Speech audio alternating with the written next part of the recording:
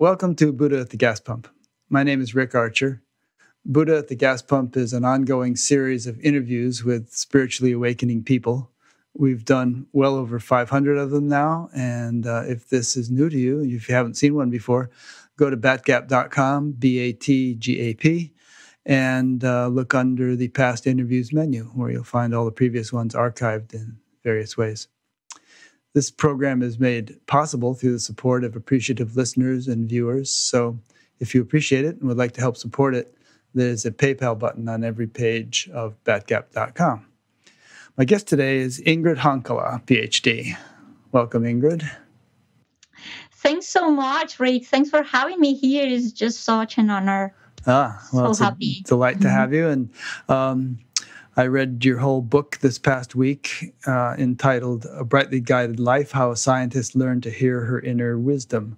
And it's quite a book. And we'll be talking about a lot of the stuff that you wrote about in that book during this interview, and a few things you didn't write about, because I had a few questions as I read it, which I still have. But let me just say a few things about you quickly. Ingrid was born in Bogota, Colombia. And she had a near-death experience when she was nearly 3 years old from drowning in a tank of cold water. It's a good thing it was cold, by the way. You know that, don't you? I mean, you don't want to drown in warm water because your brain doesn't last very long. But cold water, people have lasted up to half an hour and been revived and been okay. So anyway, yes. It's 8,600 feet in Bogota, so that's why the water was cold. Ingrid, now during this experience, and she'll be telling us in detail, she became aware of other dimensions of life and began to perceive beings of light. And they have, she's been in touch with them on and off throughout her life ever since, and they have helped her in various ways, which we'll also discuss. Ingrid had a whole lot of challenges. Colombia was a country at war as she was growing up there, and she went through all sorts of things, which we'll describe in some detail. But she ended up getting a PhD in, would you say oceanography, or is it more specific? Yeah, to be more specific, marine sciences with emphasis in biological oceanography. Okay, marine sciences. Yeah. And she's worked at NASA. She's traveled all over the world. She's done all kinds of interesting things. And her life has also had a profound spiritual track to it as she developed this professional track. All righty. So there's a lot more to the bio, but let's just get into our conversation, and details will come out as we go. Let's do that. All right. So it seems like the best place to start is this near-death experience story, which I'm sure you've told 1,000 times, but people listening to this probably haven't heard it. So let's start with that.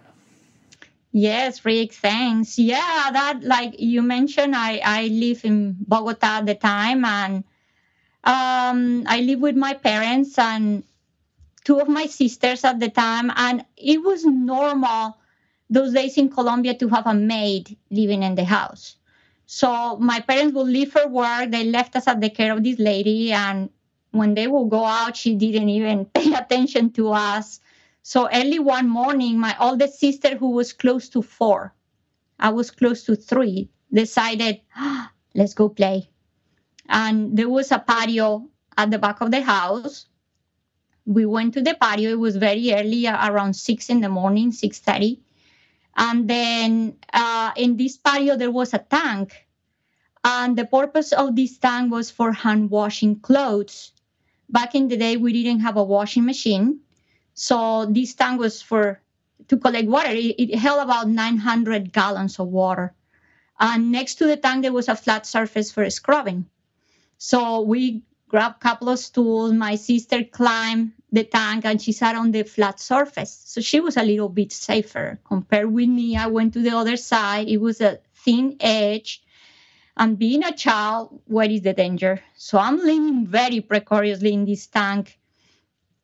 She grabbed the ball and she tossed. The idea was to play cash across the tank. So she grabbed a ball, she threw the ball at me, and at that moment she didn't apply enough force. and the ball fell in the water. And I thought I could grab it. What is the problem? I leaned forward to try to grab the ball, and it rolled on the surface of the water. And then I fell into the tank. Like you mentioned, the probably the temperature in this tank was about 30, 40 degrees Fahrenheit. The water was frigid cold. So that was the first thing, was the feeling of like, this water is cold. And then after that was that sense, Rick, of like, why I cannot breathe. I have never been in a pool. We didn't have a bathtub. So I did not have idea that if you fall in the water, you drown. I didn't know this. So I'm now in this state of absolute horror, why I cannot breathe. And then I just sunk into the tank. And when I am in this desperate attempt to just try to get out of this water, didn't know how to swim, I went in just like that, from this state of complete terror to just like, one of absolute peace. I didn't have to fight anymore. I didn't need to breathe. I didn't need to escape from this tank. It was like, wow. I didn't have idea what was happening, but I was feeling incredibly well. And then I always like to describe some little contrast that happened there, because one thing is this tank was entirely made of cement. It had a roof. So the area in the tank was very dark. So the last thing I saw, Rick, with my eyes open, was like the darkness of the space. And then in just like a flash, a light came from below. And this light was like the light of a candle, but it was able to illuminate the whole watery surrounding. And now I'm like, wow, there's light. The next incredible contrast was that I live in a house that was very noisy. We have dogs, birds, cousins, my sisters, so there was always noise. And the last thing I also heard before I went to the state of peace was my heart. Imagine the scare. My heart was pounding in my chest, like the anxiety. I could hear it in my head. Boom, boom, boom. And it went silent. There was the state of, I just experienced absolute silence. And it's what I call the silence behind the silence. Because never in my life after that I could experience that. And I wanted that silence, Rick. Later I will hide in closets, chapels, whatever it was to find that silence. So that was the other thing. And this moment I am mesmerized by, this feels so good. And then I started to see bubbles suspended in the water. And these bubbles were surrounded by light. And it was by looking these bubbles, like, wow, and chasing the bubbles that I turned around. And then I saw a body suspended in the water. And it's when incredibly, I just at that moment had the realization, the clarity, like, oh, that's my body. I didn't even feel afraid. And Rick, it was the sense like, oh, this already had happened. I was familiar with this situation. Like, oh, I already had changed bodies many times. I experienced like the eternity of who I was. Now, let me interrupt you right here. This is interesting. So you were not even 3 years old, and you're describing this now with your adult mind, but you're describing things that a 2 or 3 year old could hardly conceive of. Well, it's particularly this last thing you said, that you had the realization that you have changed bodies many times. So you're alluding to reincarnation. So there's two interesting things here. One is that you would be able to entertain such a concept as reincarnation, and the other is that that strikes me throughout this whole story is that you remember it so vividly, as if it happened yesterday, even though it happened maybe almost 40-something years ago. So what do you say to those things? Rick, that's incredible, because that's the clarity I have about this experience. And to the point that even when I mentioned it and I wrote it on the book, even when we saw the balls in the patio, I can even have memory of the color of the ball and the it had like high relief letters on it, and Embossed. They call it embossed. Yeah. embossed, and I could even remember the drawings that were next to each letter. It's like how clear this is in my mind. Yeah. And when I had that clarity of like even seeing like, wow, this already happened. It was this sense of I am familiar with this, and I cannot explain how I knew this. Yeah, but you I did. knew, and even when we talk about the after effects, when I came back, I already came back with clarity. I didn't come back like a child that had a near death and You came back forgot like a everything. No, wise person I all came of a sudden. with now.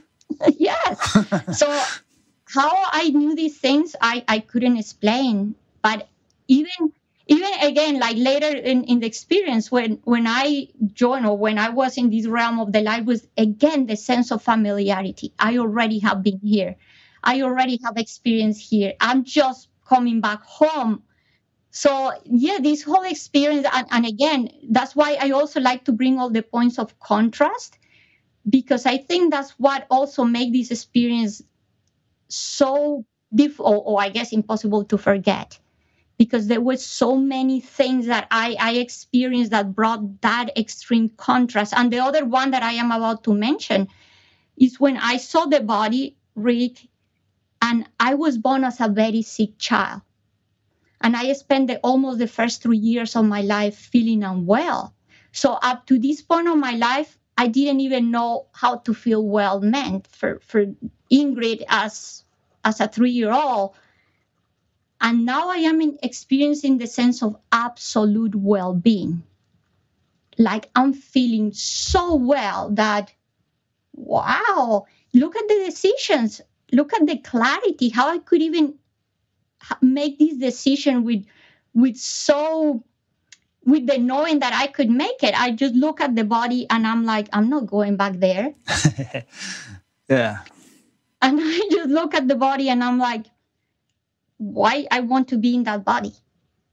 And I feel so well. That this is the other part that I said, sometimes we will ask why a child will be born sick, why these things could happen. And for me, in my own experience, I cannot talk for other people, but that brought me at that moment or the memory of holding that point of contrast.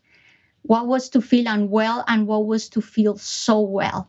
It's interesting that a person can feel well when they don't even have a body. It makes you wonder, like, what is it that we feel, or what are we feeling with if we don't have a body? Yeah, and you know what? I have thought about that, Rick. Like, and even when I look people that are very sick with sickness, cancer, whatever it is, and you go to sleep, how's it possible that you can even rest if your body's in so much pain? But you go to sleep and you disconnect. Mm-hmm. And this. I would just, to put that analogy, that's how it feels. It's like pretty much at that moment, your body or the concept or whatever it is, your body separates and you don't have. Later, actually, when I came back, Rick, I would have that question for years. I said, how could I have seen my body lifeless if I was still alive? Mm-hmm. Yeah. More alive than ever. How is it possible? Well, you not only saw your body in the tank, but as I'm sure you're about to tell us, you traveled around a little bit and saw other people. I did, which was what made this amazing, and it's what validates also the whole experience even more, because at that moment, like I said, I just saw the body. I'm not going back there, turn around. And I started to see flowers that were blooming from nowhere. And this is amazing, because now you think about this, something I think now, I didn't think it back there, but I'm like, what happened with dimension? How big these flowers were that I was picked up by flowers. See, so these are things I think now. Of course, by then I just was picked up by flowers, and this is great. I mean, the flowers were picking you up. You were sitting on them. Yes. Okay. So, and who was being picked up? I don't know. See, if I think about it now, I can create the ideas, but at the time I just didn't. I'm just like now being carried by flowers. I said, wow, this feels so good. And I put the analogy like it's going back to the womb. because again, it was that sense of like, I don't have to do anything. I'm just being carried. And then I am just there in just the state of just feeling so happy, joyful, good. And then in just a flash like that, I appear in the maid's room.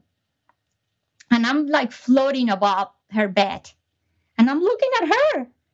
And this is again, look at how incredible are these memories, Rick, that I can even remember the soap opera she was listening in the radio.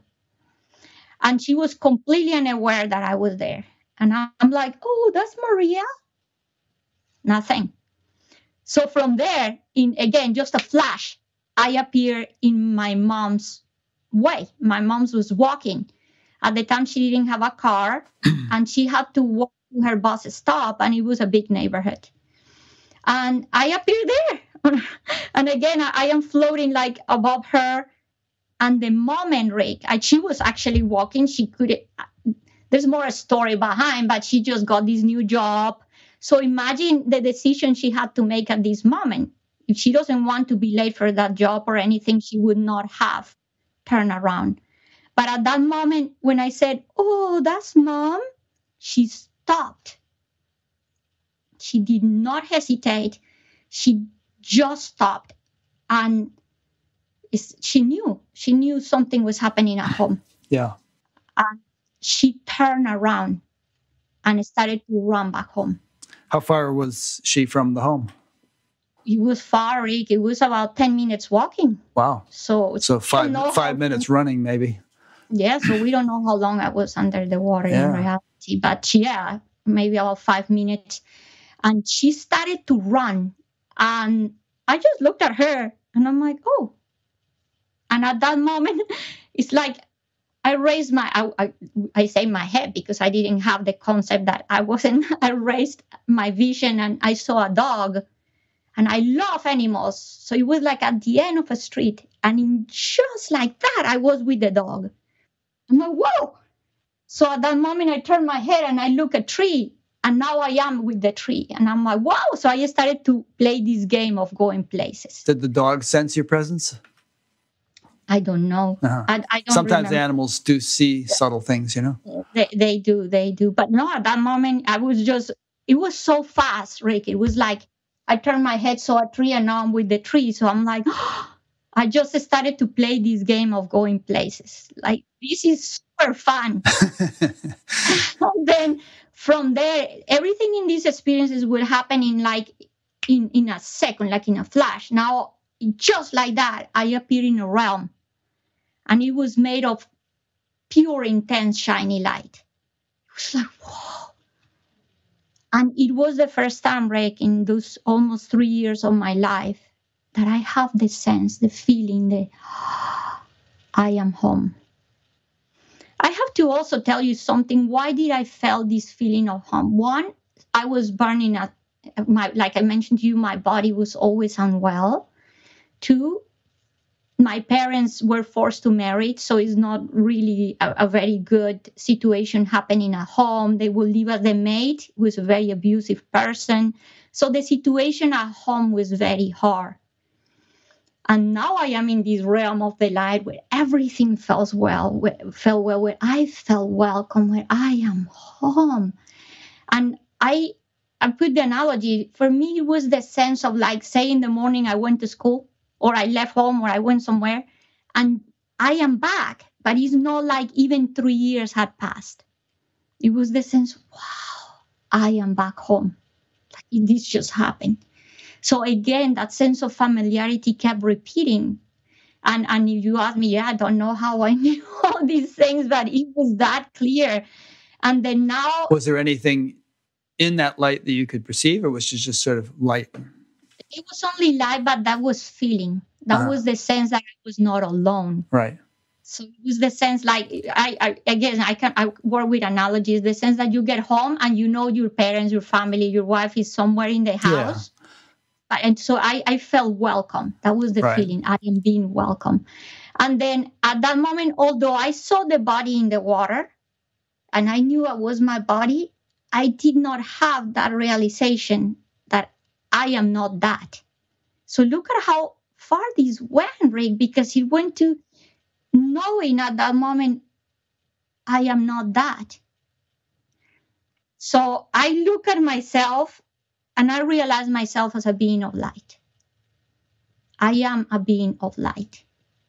And then I started to have that sense of like just this sense of well-being amplified like 10 times. So it was the sense of like, wow, I'm part of all this. I there was no sense of, again, I am that body, I am this, I am that. And then I felt that sense even today. I could just say with all the learnings, all the teachings I experienced, and I experienced it many times throughout my life, the sense of nothingness. What I mean with this, there was no presence of sound, of color, of meaning, of concept, of nothing I knew, body, nothing. There was nothing, Rick. Just like pure consciousness all by itself. Yes. Yeah. Pure consciousness. And I am in this nothingness state. When some people get very scared when I say nothing, but I feel, or now I know with all the other experiences, that at the same time is the state of wholeness, because it's just pure expansion. You feel it's what we call bliss, I guess. And then at that moment, my mom arrived home, and this is the other incredible thing, Rich. She knew exactly where to go, and we lived in a big house, and she directed herself to the back of the house. This is the other thing I said about my mom. She was a very, very intuitive woman. And I said to people, but it's not just the intuition, it's that you learn to hear your own intuition. Yeah. And my mom was always like that. And she told you later that she could see auras and things like that too. And, yes, yeah. and spirits and all that. So Right. since she was very little, she was very sensitive. She always was all her life. So, and she went to the patio, and this is a question that people ask me. My sister was still there, and people ask me why your sister didn't go talk to the maid. What happened, Rick, was that this lady was very abusive. Mm. She and we were afraid of her. So look what kids do. Fear of reprisal. She didn't go. She's afraid she'd get in trouble or something. Exactly. And she was just trying to get me out of the water. But she was too little and the tank was deep. So my mom got there. My sister said, Ingrid is there and I cannot get her. My mom worked with children. She had some training. My mom always wanted to be a doctor in reality. She read a lot. Any training that was out there available, she will take it. She had some training somehow to do some CPR. I don't even know how that training was at the time, but she went into the water. She got me out and she started to do anything she knew to revive me. And at that moment, Rick, I was so disconnected from this reality. I did not feel anything. There was nothing to do with this body, with this physical reality. But again, like everything in this experience, I felt like that in a blast that I had jumped from the tallest building in the world. And there was nothing I could do. I didn't. Nobody asked me, you want to go back? Or nothing like that happened for me. It was like, you go. And I felt like I was being vacuumed, like I was being pulled. And it was the sense, like if you jump from ground zero and you feel the vacuum, like, and now there's nothing I could do. And I knew I was back in the body when all the feelings of the heaviness, I'm not free.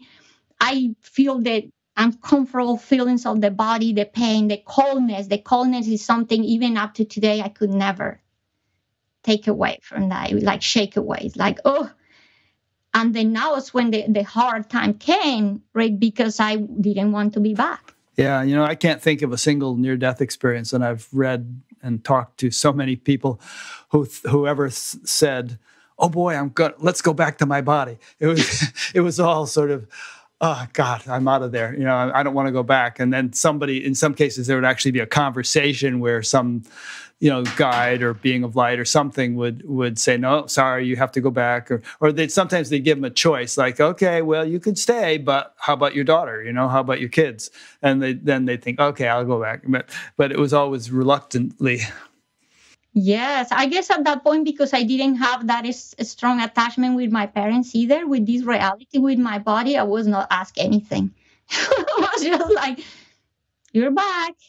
Have you So given any thought? I'm sure you have over the years to what it is that actually separates from the physical body and enables us to have experiences once the physical body is incapacitated or even dead. what is that give? I think our consciousness. Yeah. I think we are, Rick. I have experienced things that are incredible. One day I woke up in my bedroom. I meditate all my life. For me, meditation is, I say it's not a doing, it's a way of being. To me, I am in that state. I wake up 3 in the morning.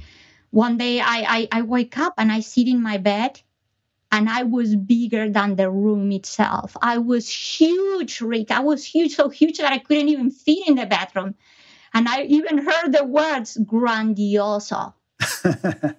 Like, wow. And I have another one that I experienced, Rick, which shows us that we are multidimensional beings.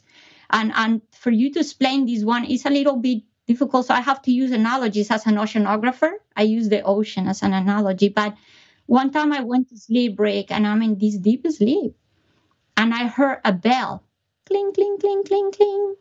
So to give an example with the ocean, the analogy next to it, say that at that moment, I woke up and I was at the very, very deep part of the ocean. How I know? Because I woke up. I woke up feeling completely, I am awake, because I heard this bell. And I'm like, whoa, what was that bell? And then I heard the bell again, cling, cling, cling, cling. And I woke up again. I'm like, whoa, what? How? Oh. And then I hear the bell again, cling, cling, cling, cling. And I woke up again. What the? And in all these times I woke up, I did not have any concept, idea, thought, connection with what we call Ingrid. So if I put you the ocean, I didn't have connection with the waves at the surface. It was like the depthness of who I am. And this bell had to sound around 5 times before I arrived to what I call the thermocline, where you can feel that there's, okay, the disturbance, what is happening in the layers, the first layers of the ocean. And I just like, oh, there's something that is called Ingrid. And I heard the bell again, cling, cling, cling. And I'm like, oh yeah, there's an Ingrid thing. There's an Ingrid thing. And then I heard for the last time, it was 6 or 7 times, Rick, when I am finally, wow, yes, I'm here. This is the bed. My husband is there. Wow, yeah. So it's when I realized with that clarity, we are multidimensional beings, and we're living at all the states of being. Yeah. Yeah, very true. I've had some experiences like that too, but I won't go into them.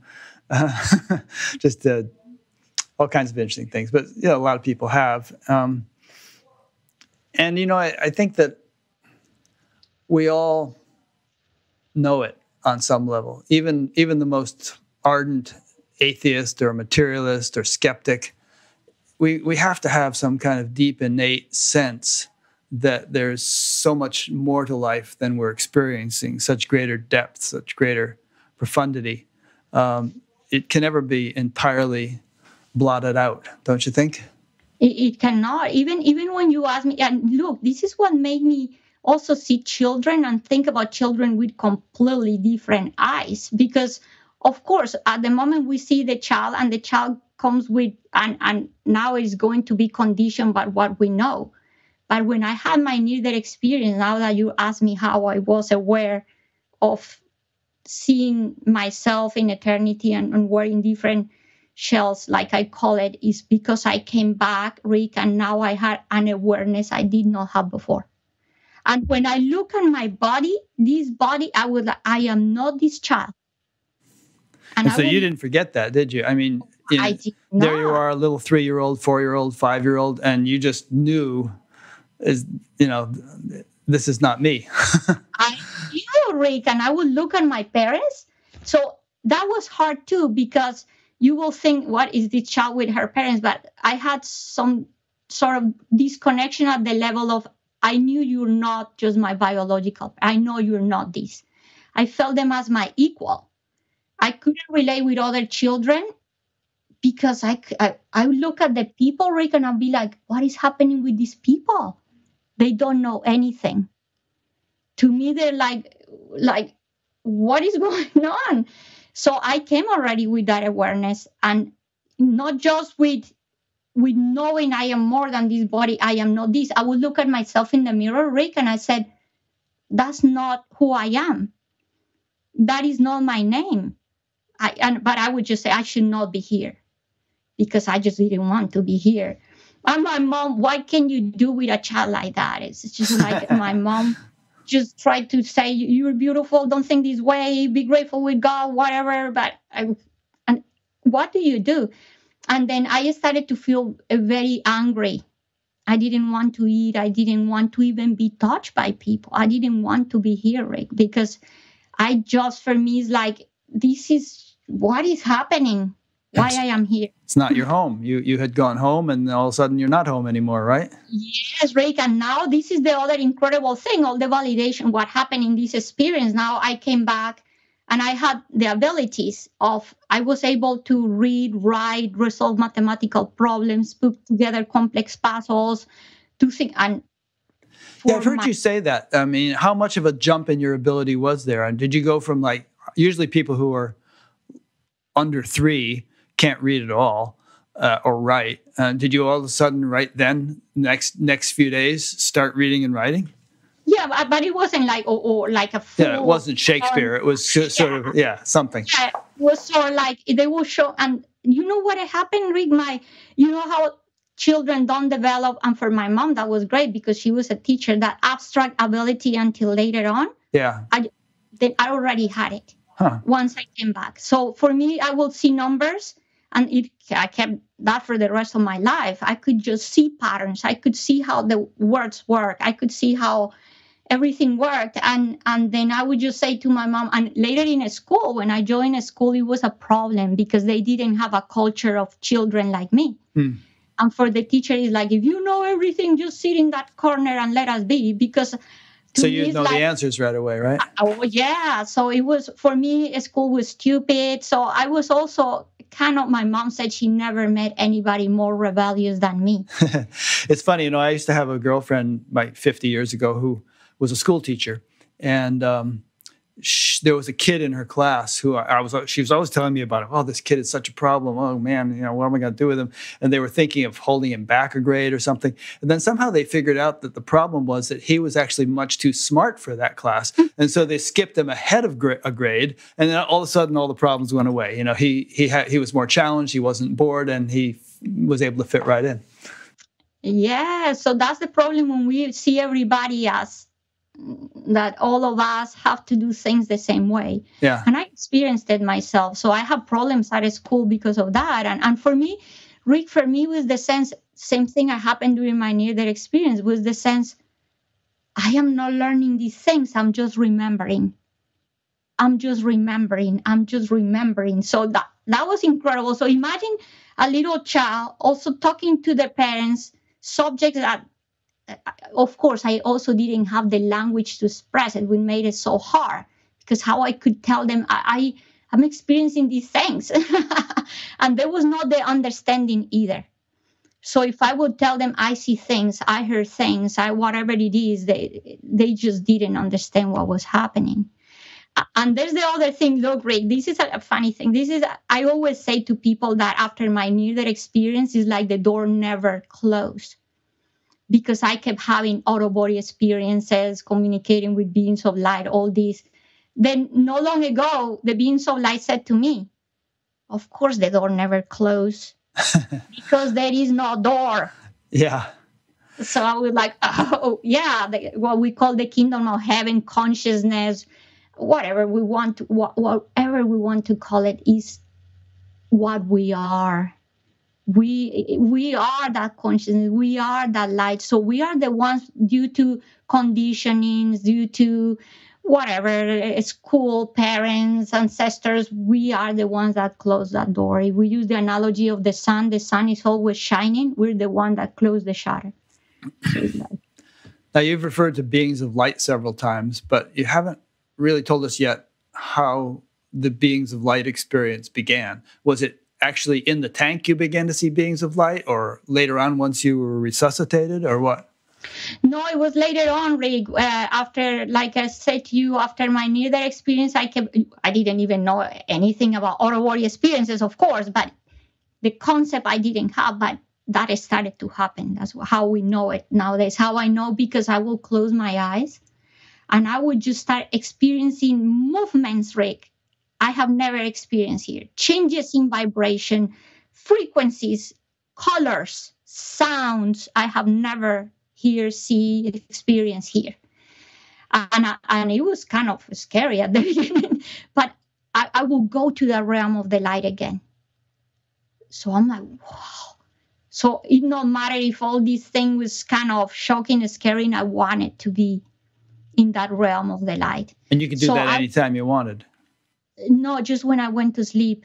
Oh, okay. So yes. But then later on you learned to meditate, and maybe that became more voluntary. But in any case, you're saying that when you were a little kid, it would be when you started to go to sleep that this happened. Yes, this would happen. And then, of course, after this, because it felt so well, I wanted to sleep more.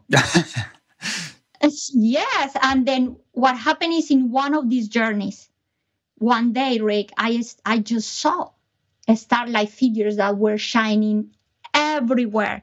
It's like, if I to explain how it is, like if you're outside looking at the stars, but instead of seeing a black universe, it was all light. And the lights were shining in all different colors, everywhere, like to the infinite. I'm like, whoa. So now imagine, I wanted to sleep forever. And then in one of these journeys, one of these lights shaped itself into a human form. And it was shining in gold, pure gold light. And now let me ask you here. So you were going to sleep, but you weren't asleep yet. This wasn't a dream. You were somewhere in between, or just settling in, and then you started having this experience. Yes. So it was the sense I would start closing my eyes and then started see to see these changes. Yeah. Color, speed, sound, and I would appear there. And then when it had a human form, this first one, was it like kind of very dreamlike and indistinct, or was it very clear, like you could see eyes, nose, various features? No, just the shape. The shape, okay. The shape, kind of to show me I am like you. So it was the shape of this being, and it touched me, Rick. And when it touched me, when I had the clear or the knowing in my head came, you are a being of light. So this was something happened. The knowing was that you were one, or that was one. That he is one. He is one. Because I saw myself as a being of light during the near-death experience, it was the knowing we are the same. Okay. It takes one to know one, as they say. Yes, exactly. And that day I snapped away. But guess what happened? Of course, my parents tell the other lady to go, because she almost let me drown. They hire a new one. But this one also did. I mean, if a kid is sleeping, you don't have to take care of the child. So she was good that I was sleeping. So what started to happen is I wanted to take naps. I wanted to sleep all the time. So I would just go to sleep because I wanted to be there. But it's now that I understand, of course, balance is needed. At the moment, I didn't think about that, but I couldn't sleep forever. So it's when I understand why I started to see them here. One day I was taking a shower, Rick, just having, this really, really good shower, when a beam of light that was shining in bright blue, it was this bright blue, intense light, it shone in the bathroom. And I'm like, now the beams of light are here. And now after that, I started to see them everywhere. And this is one thing people ask me, like, how you see them, how you hear them. At the beginning, now they really didn't need to shape into anything. I just knew. So I just saw the lights shining. And when I would look at them, and I will say when I started to hear voice, but if they would talk or they would communicate with me, it didn't matter who it was. I knew who was talking. So I didn't have to see a voice. I didn't have to hear expression. I just knew. Okay. I knew who was talking. Let me ask you a couple of mundane questions just to make this more real for me and other people. So I got the impression from what you just said that it didn't really matter whether your eyes were open or closed. You could. It wasn't really a matter of your physical eyes. If it were even pitch dark, you could have seen them, right? Yes. And the thing is, like, even not just with, I like to continue going deeper with that you just asked, because later in life, I didn't think about that there, but later in life, I understood. I understand this concept of home now. Home is not a place; it's a state of being. Because when the beings of light started to appear here in the physical realm, I started to heal, right? I started to talk to my parents. I started to feel well. I want to interact with others. I started to eat. My physical, I was very ill, and after drowning worse. So I was like, I started to feel well. So I now later in life, I said, I understand. I didn't have to go anywhere. Now that the beings of light were here, and I felt that sense of well-being. I felt love. I felt care. I felt that I was not alone. And then this is the other thing, because I felt that I did not have attachment with my name, Rick, or with my persona. I was throwing big tantrums. And then they will call me my name, and I will get aggravated. And there was an evening that they were calling me for dinner, and the lady was like, Ingrid, I'm like, don't call me like that. Then I would just ignore it. And then she came and I said, Ingrid, don't you hear? We're calling you for dinner. And I turned to her and I said, do not call me like that. That is not my name. And she looked at me and she's like, so what is your name? Just aggravated. And I said, I do not need one. They must have thought you were a strange little kid. Well, of course, everybody at school, everybody thought, what is with that child? Yeah.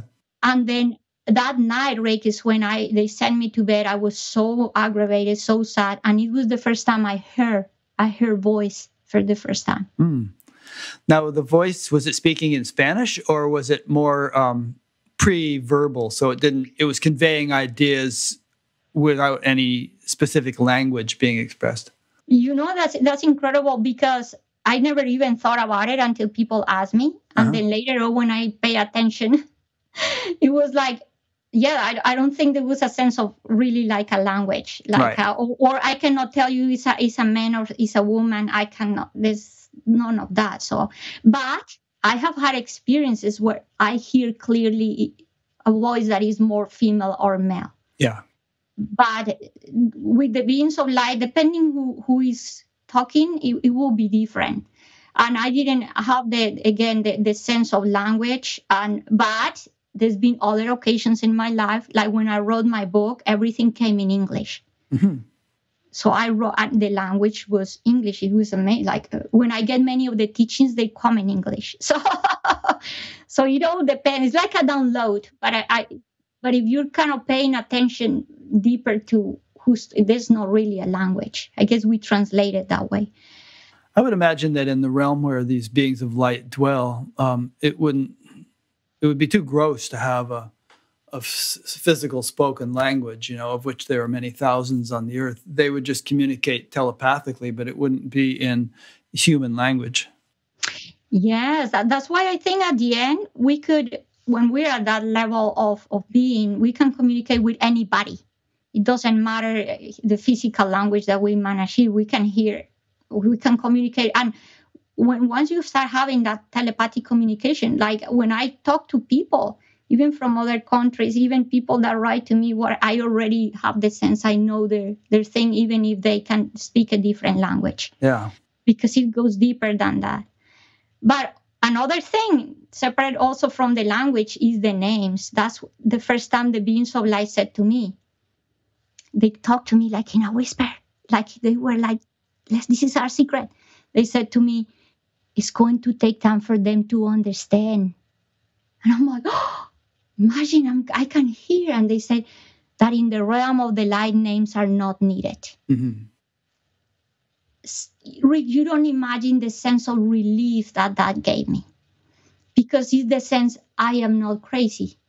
I don't need a name. I know now why I don't need a name, because they said they're not needed, and you already know that.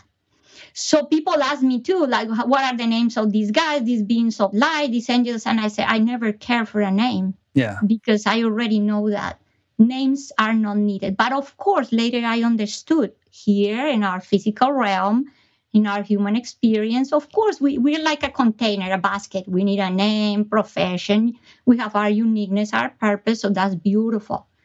But beyond this realm is not needed. Yeah. I have a friend who had a profound spiritual awakening and sees beings of light. And I didn't know that at first, but we were at a conference in California, and he told me that he sees beings of light. He actually, sees them clustering around people out on the patio and things like that, and doing something, he didn't know what, attending to people somehow. And later on, we were going home, and we were in an elevator in the San Francisco airport. And I was really curious about it. And I said, hey, are there any in this elevator? And he just kind of smiled. And then we got out of the elevator, and he said, they said to me, don't point us out to people. If they are meant to see us, they will see us. Mm-hmm. Yeah, that's my experience too. They said, do not talk about us. Yeah, I mean, you can talk like we're doing right now, but if you were sitting in a restaurant, you wouldn't, and the waiter came over, you would say, hey, there's a being of light around you. They'd probably kick you out of the restaurant. Yes, no, I don't do that. And also people, Rick, one of the things the beings of light said to me through time, with all my book is full of teachings, but they said to me, Ingrid, your path is the path of gentleness. Mm-hmm. You're not here to convince anybody about anything. So do not interfere. Do not go saying things. Now I do it because we do it for the general. And if someone wants to listen, somebody's in tune with us, they will come and listen. And if they don't, and if they don't agree, it's okay too. Yeah. All of us are in our own path. But now the time also arrived in my life when I met a person in my job. Actually, I was working at that moment for the U.S. Navy. I met a friend. And it's when the beings of light told me, you can tell her everything. Oh, cool. But by then I was already 40. Yeah. I think 41 years old. So all those years had passed. They said, the time will come. Rick, they knew. And this is another thing that I talk about, and it's in my book. I started to have visions since I was 4 years old. And I already knew. At the beginning, I didn't know those were visions, but later in my life, when I will see them and they will manifest, it was like, whoa. And sometimes it was little things, and later it was just other big things. But it was like, I remember my parents brought me to see the ocean for the first time, and I was completely mesmerized. And I said to my mom, she had to kind of shake me, because I would just get like, and I said, Mom, someday I'm going to know. But it was the knowing. It was not like, I said, someday I'm going to know what is there under that blanket. And when I was 5 years old, I approached my dad and I said, Dad, when I grow up, I'm going to be a marine scientist. And he was just like, okay. And I was born in the ocean, in the mountains, far away from the ocean. But I already knew these things, right? When I was 12, I had a vision. Imagine, I was born in Colombia. When I thought I would ever work for NASA or nothing like that, middle-class girl, didn't even think my future, nothing. What am I going to do? And then I had this vision where I was shown the exact building, the road, the place where I was going to work. When you were 12. When I was 12. And when I was in this place 20-something years later, I almost floored. I told my husband, I'm going to work there. And I'm going to work there. And he's like, he was lost. That's interesting. How do you think that works? Rick, there's a lot of things about time and how time works. But I think that what we do is that we set like major milestones. I just say it's like we have that knowing within ourselves. Even before we come, I know that is what we call a pre-plan. Yeah. But so always people ask me, so we are predestined? And I said, no, it actually, It's even like it works here now. I could just decide I'm going to go to college. So I set a milestone. But what is going to happen before I have my degree? I don't know which electives I'm going to take, how long I'm going to take doing this, 2 years, 3 years. So I said it's the same thing. Yeah. It's like we set major goals, and how we get there might vary. Yeah. And sometimes I also have experienced this. I call it like, I say that the time is like, I have like a ruler made of cheese. It's the horizontal and the vertical time. I think that when you have big awakenings, you cut the time. I think there's things you don't need to experience anymore. So there's certain things that were going to bring you to certain challenges, to certain things to grow, to evolve, and you have this, wow, somehow this big awakening in your life. Now there's things you don't need. So it's like you jump and you just experience something else. I know that because other experiences I have had. So where I just thought, why that didn't happen, or why that change was so big. And the beings of light said to me, because you didn't need it anymore. Yeah, that's a good point. There's a verse in the Yoga Sutras where it says, avert the danger which has not yet come. And the idea is that you might have some load of karma coming down the pike, but you can actually work it off before it gets here. And so, maybe you were destined to break your leg or something, but instead you stub your toe. And, just, you don't have to go through the big bad thing that was going to happen. Yes. Look, there was a time where I went to ask for this job. And at the time I was like the expert in mangrove ecosystems in Colombia. I have done this big research. So, and I didn't get hired for the job. So imagine in the mind was like, oh my, I wasn't good enough. All the stuff that we create in the head, like, all the drama. And then, okay, I didn't get the job. Years later, about 5 years later, after thinking for all those years how I was the one for that job. And then 4 years later, I learned that the person that actually got the job was killed by the rebels. Interesting. Yeah. In one of the field trips, and I asked the beings of light later, like, they said, you did not need that challenge. Yeah. You might not have died, but you might have been really bad injured, whatever, but you did not need that challenge. So it was not for you. Well, this brings up an interesting question. Are the beings of light like passive observers who just have a broader perspective on the whole course of your life? Or are they actually more like puppeteers who are sort of influencing events, like preventing you from getting that job, for instance, because of the potential danger, or because they happen to know that you no longer needed it? So they're actually, messing with the mind of the employer and saying, don't give her that job. Rick, I think that there's a little bit of both. Mm-hmm. Because there's certain things in which I would have said, why this happened this way? Or I would just say, this didn't come from me. I feel I am a vehicle, to be honest. There's certain things that I just think that I'm just the vehicle for things to happen. So yeah. I just open myself to that. And the other thing is that, but there's I think they were like a guide. They never have told me actually in my life what to do. Yeah. Or which decisions to make. But there's times in which they act just like guidance. They suggest.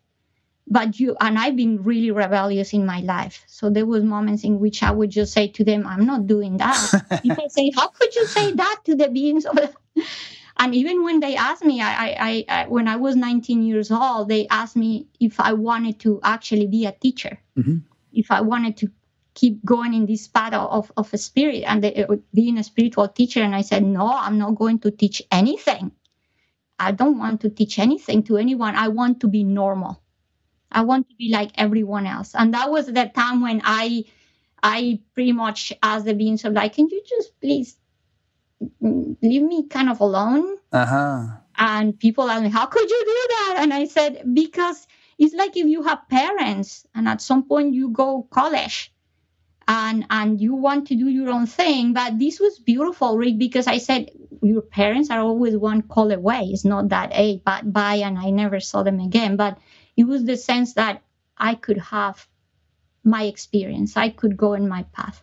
So I think there's a little bit of, well, like I would just say, like with our parents, They cannot force you to do anything, but that they can guide you. They can tell you, oh, Ingrid, don't do that. Look, I have had that experience. What if you, but it's my decision at the end. So I don't think we're puppets. I just think that they're guiding us. And at the end, I believe, and I think there's free will. Yeah, I agree.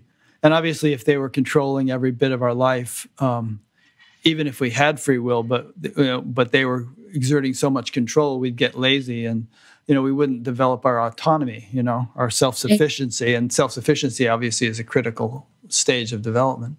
Yeah, and challenges wouldn't be necessary, because for what? Yeah. So we actually, all these experiences, I mean, at the end, life is here to challenge us, so we can go back to remember, or we can go back to that place of realizing I am that consciousness, I am that light, I am. But if everything is being done, like you say, for us, then we will never need to.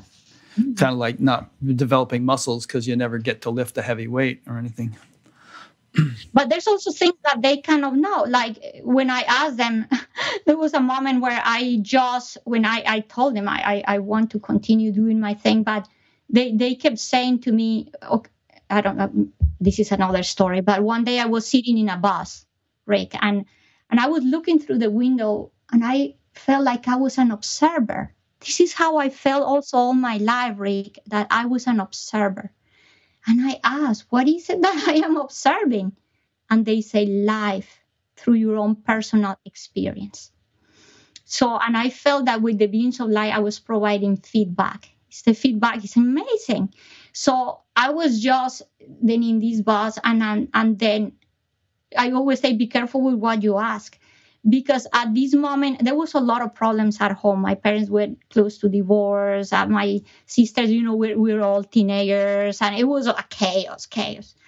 And I'm in this bus, and I just said, I wish none of this was real. Because in my heart, I was all these years wanted to die, actually, Rick. I wanted to die.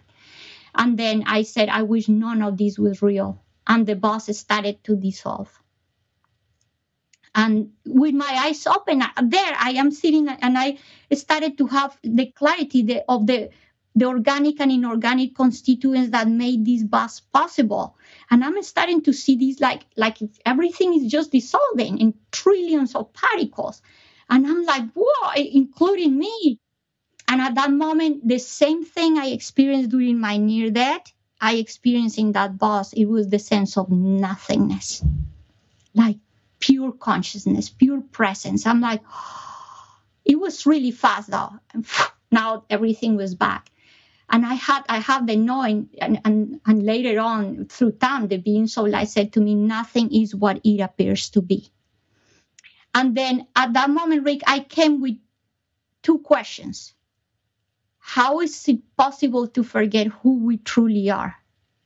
And when did we stop being one with the whole? When this whole separation happened? But at that moment, the beings of light knew that I wasn't ready. They knew. So that's another part. Is a part of like the parents, like it's the parenting of the beings of light with us. They look at me and they said, or they told me, in 20 years, you will understand. I got mad at that moment. I said, 20 years? That's like a forever and a day. And they said, that's what they said. They would never argue. That's one thing. Rick, there's no argument. They just go. Then I didn't even realize it, nothing. My life just kept going. I had 20 years of a lot of challenges after but this is the other thing. I put the example that say that you are in a room. And for the first 19 years, I had the light on. I have the guidance of the beings of light right there. I had the light in the room on. And at the moment I decided to just say to them, let me do my own thing. It's like I turn off the light in the room. He said, now you go walk your path. Then for 20 years, I had all these challenges. Of course, if you're in a room with the lights on, you see where the furniture is. You don't trip. But if you're in a room with the lights off, now you're tripping with all the things in that room. So 20 years of challenges. And 20 years later, without me thinking it was 20 years, of course, I forgot the number. I forgot about it. And then is when I had what I call the big awakening. Yeah. Which we'll And talk things, about in detail in a bit. Yeah. It's very interesting. That reminds me of a great story. It was in somewhere in the Vedic literature. There's this master and the disciple. And the disciple said to the master, teach me about Maya. I want to understand Maya. You know what Maya means, right? yes, Yeah. yes, the illusion. Yeah. And so the master said, sure, I'll teach you about Maya, but I'm thirsty. Would you go get me a glass of water first? So the disciple went off and he went to a well in a nearby village. And, he was getting some water up from the well. And then he saw this beautiful woman there and he thought, wow, she's really nice. So they started talking and one thing led to the next. And they ended up getting married and having children. And he started a farm and all this stuff, whole life in that village.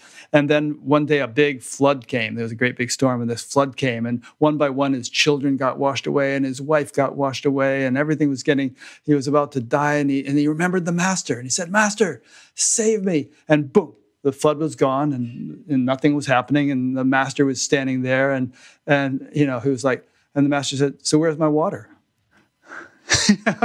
So that was a big lesson on how blinding Maya can be, the whole illusion. But maybe we learned something that way that we couldn't learn by just some intellectual explanation or anything. We have that leads to a question I was going to ask you: is that why does everybody have to go through all this? Life can be so difficult, even more difficult than your life. And you haven't told us everything that happened, but there were some pretty difficult parts. There's so many people who are having a really rough time. What is the evolutionary value of that? If God is a loving God and if enlightenment is the purpose of everything ultimately, why do people have to go through such a hard time? I think because, again, we ponder the question of love, but it's because we're trying to look that love and that joy and that happiness outside ourselves. Life is not here, Rick, to give us the happiness. Life is not here to give us the joy. Life is here to challenge us. So we can find that joy, that happiness, that love within ourselves. And when we keep looking outside, life is going to shake us harder, saying, go look inside. No, but I want to look outside. Then it will shake you harder. No, you look within. And there's moments in which people have to go through very bad sickness, even to prison, to finally stop. Life shake you so hard that you stop.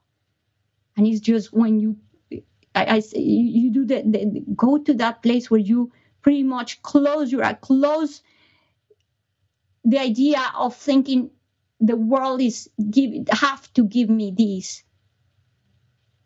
And you start finding it within. There's nothing I have to look outside because I am it. But if you don't get shaken that hard, you don't see it. You will always pursue it as something that is outside of you. And you will think you are in lack.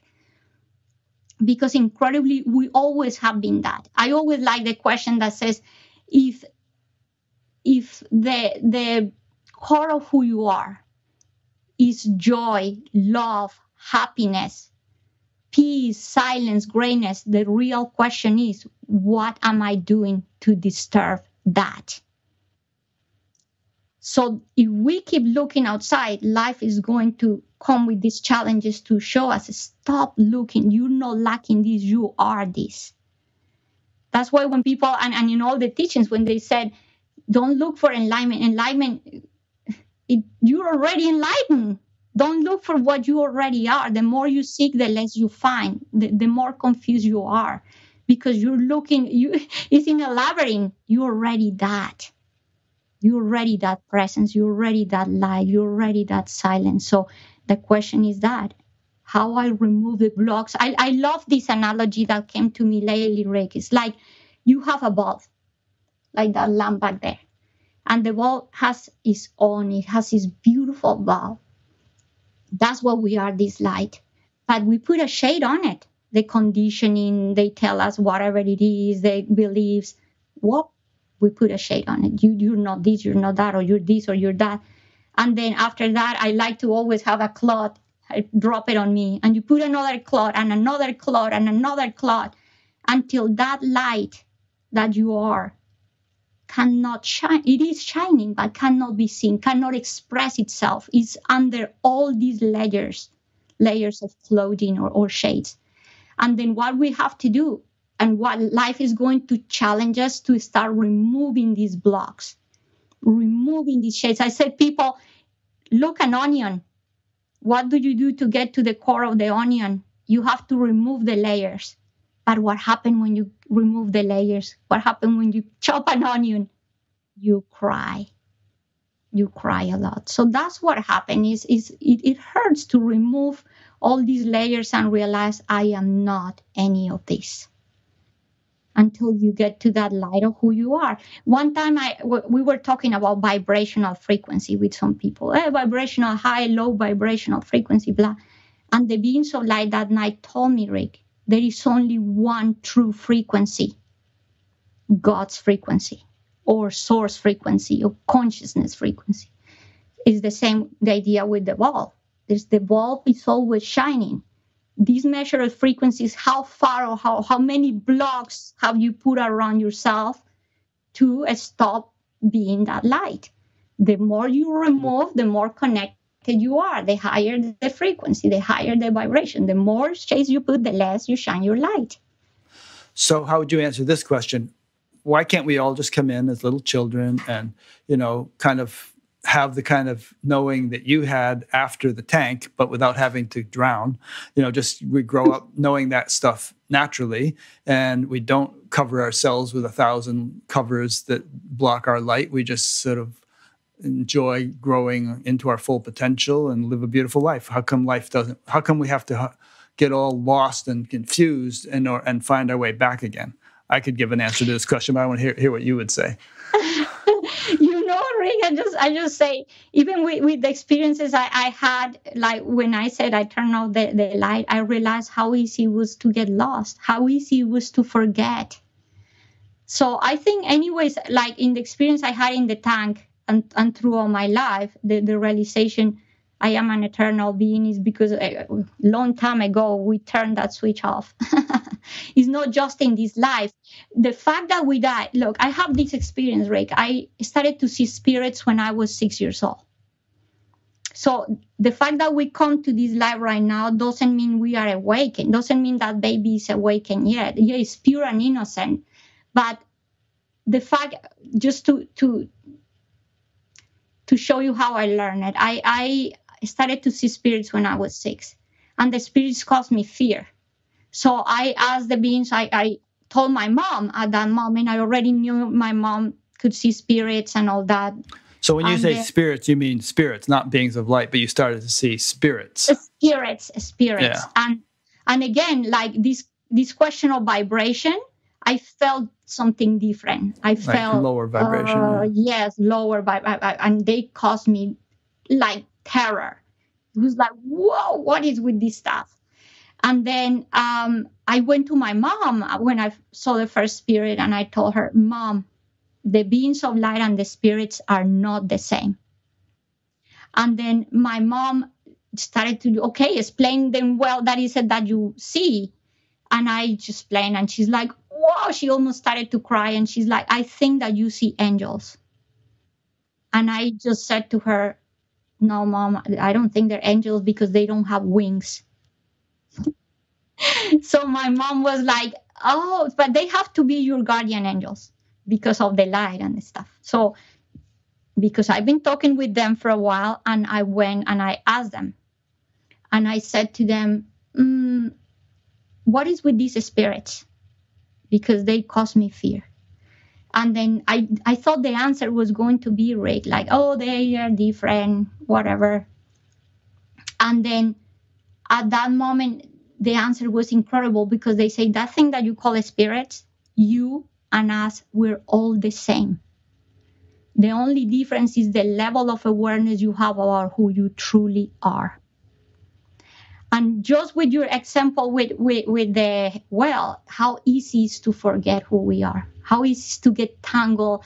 The beings of light showed me a kaleidoscope, and the light that comes, the source light, and they show me the you know how it forms all these beautiful images of light and color, and they said people think that that's the real thing when that is the illusion. So we get trapped in the illusion, and it's so easy to get trapped there. So I think we leave home because like you like happened with this analogy that you or this story about this teaching, you leave and you get trapped in the illusion, and it's so sweet and it looks so good and it feels so great. Then now is your trip to go back and realize this is not the truth. Yeah. And I And I think by would the time challenge you you to get go back back. to it, you appreciate it more. Having gone through the whole rigmarole, you appreciate it more. You appreciate it more, exactly. And now this is the other thing. At that moment I also asked the beings of light. My mom said that you are angels. Is that what you are? And the answer was incredible because they said, you can call us whatever you want. And the other thing was, is like pretty much it was, they expressed to me, we are to you whatever you want us to be. So see, even that is a part of the illusion when we are, because all of this is an expression of consciousness. Is the kaleidoscope showing us, look at all these. But all these at the same time, again, like we're talking, is bringing us back to that place of remember who you truly are and appreciate that, like, yeah, greatly, deeply. This conversation reminds me of a poem by T.S. Eliot. He said, "We shall not cease from exploration, and the end of all our exploring will be to arrive where we started and know the place for the first time." Oh, I love that. Oh, Yeah. yes, that's beautiful. Yes, yes. So I even have a story in my book, which is really, really cute. I was 5 years old, and it was an aunt. I think I never told this story other than in the book, and she was so mean. And she came to me and she told me, this could be a good answer for this. And she told me that she said that my mom didn't love me because she always wanted conflict with my mom. She was very envious of my mom. There was a lot of problems between them. And this aunt being so mean, me 5 years old, and she said, your mom don't love you because you don't look like your sisters. Look at you with these dark eyes. And she always kept my hair short because I'm curly. So she didn't know what to do with this curly hair. And so I felt, what? My mom don't love me. And she said, and by the way, you're not your dad's daughter, because my dad was blonde with blue eyes and my sister looked more like him, my sisters, and I did. So imagine how this person is so bad to put these thoughts in a child. And then I was so suffering and believed what she said. And my parents, I started to really be like bad. Like I was throwing tantrums. I was like, and the being so light tried to talk to me and I didn't want to listen. So yeah, I was rebellious. So she has to be right because it's true. My sisters are beautiful and I'm not. So an aunt came to visit and I went to live in her house for a while because my parents thought maybe this is the solution. Maybe she should go somewhere for a while and she'll calm down and she will learn to appreciate. And then they sent me away. Then now I thought my aunt is right. They're getting rid of me. Then I had all this experience of being away from home and feeling what was to be away from home. And finally, I got really depressed there. I wanted to come back home. So look at all the challenges I had to experience of going to this place, leaving home, to come back and realize I want to be home. I really appreciate home. And this was the first time in those 5 years of my life that I finally felt that I had some place in my human, in my home as human. Yeah. And to sort of rehash the same cycle on a larger scale, if you think of everything you've been through in your life, from drowning in the tank and then everything you went through for several decades, and then finally having this awakening, which we haven't talked about yet, but we will. Think how well you're able to function now and explain things and do things from on the foundation of that awakening than you were when you were 3 years old and you had just had this experience in the tank and you didn't know what was going on. So you really had to go through all this stuff in order to be a much more capable representative of, that deeper reality. Yes, exactly, Rick, because that was like that. All these things were happening for me in a natural way. Like I was, I don't know, I think by 17, I started to be able to communicate with plants. I could hear the plants. I was having all these access. I could, It's interesting. What would the through plants past say? lives. Oh, no, sounds. It was in, oh, but there was beyond Some that. knowledge, Yeah, some knowledge. transmission. Yes, at the beginning was I started to be able to hear the grass. And I was like, oh, it heard like almost like a symphony. Like this was incredible. Something I have never heard. And I asked the beings, so like, what is going on? And they say it's welcoming you. Interesting. People do not know that the nature welcomes them, and like a symphony of sound, and we don't even know. I once met this Indian sage. He was really a sage, but he was a specialist in plants and herbs and things like that. And he said that the plants would talk to him and tell him what their purpose was in terms of some medicinal value. He could just wander down the path, and the plants would actually communicate what they were for. So there was that level of communication.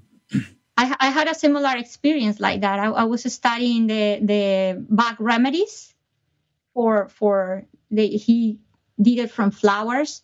And I was in one of these retreats, and they put all these plants in front of us. And that was the first time that they said, write on this paper what you feel the plants are telling you. It was part of the whole retreat. And it's when I wrote all the answers right. So I got freaked out. I didn't even realize I was having communication at that level with the plants.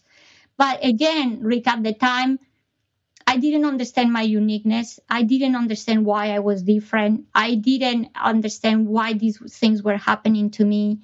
And then for me, I didn't really want to share it with most people. It was apart from my grandmother. I was going to transcendental meditation, to all these things, so doing all these spiritual things, but I was always very quiet.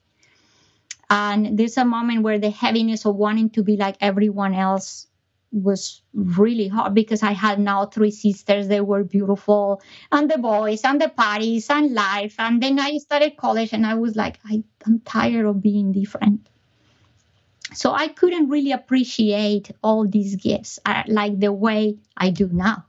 I could not really understand what was happening. So yeah, I had to go through all those. I think it's maturity, and at all levels, psychologically, emotionally, mentally, to be able to be where I am today. Yeah. A question actually came in from a fellow named William in Houston, and he has been following you, he said, since seeing you at the IANS conference, International Association of Near-Death Studies conference. And his question is, do you think that NDE teachers like Anita Moorjani, yourself, and others have profound messages to teach the world about spirituality and how to evolve? It's a 2-part question. That's the first part. I think that not just near-death experiences, as I think that anybody that has gone through profound, I would just say, spiritual experiences, profound experiences that bring us to realize who we truly are. Yeah. You don't need to drown to do that. Oh, you don't need to drown, no. And I yeah, it's better if you don't. Right. So yeah, and it's not like anybody that also has to be, no, start doing the work. Because people ask me, like, how can I get there? How can I hear beings of light? But they don't want to do the work. And they say, what is the work? At the beginning is work. But like I said, meditation for me is not a doing. I started to meditate when I was 8 years old, Rick. And for me, meditation, I finally was like, wow, to me it's a state of being, but it started as a doing. So for me, it's like. But even when you were 8, it was pleasant from the beginning, right? It wasn't difficult. No, it was extremely pleasant. It was incredible. But when I was 12, my grandmother brought me to the first Buddhist temple. And this was like unheard in Colombia. But that was the thing. The beings of light said people will come to your path to guide you and to help you. And that just happened.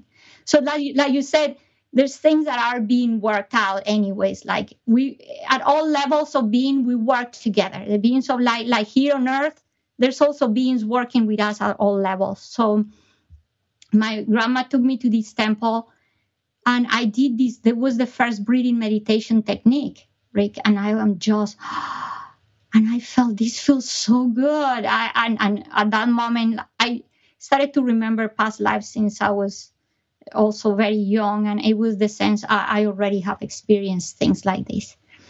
And then when we were to leave, I told the monk, I said, we cannot come back. My grandma is a very busy woman. And he said, oh, don't worry. Don't worry, child. He said, you don't never have to come back because you already have a temple. And I said, what do you mean? And he said, you are the temple.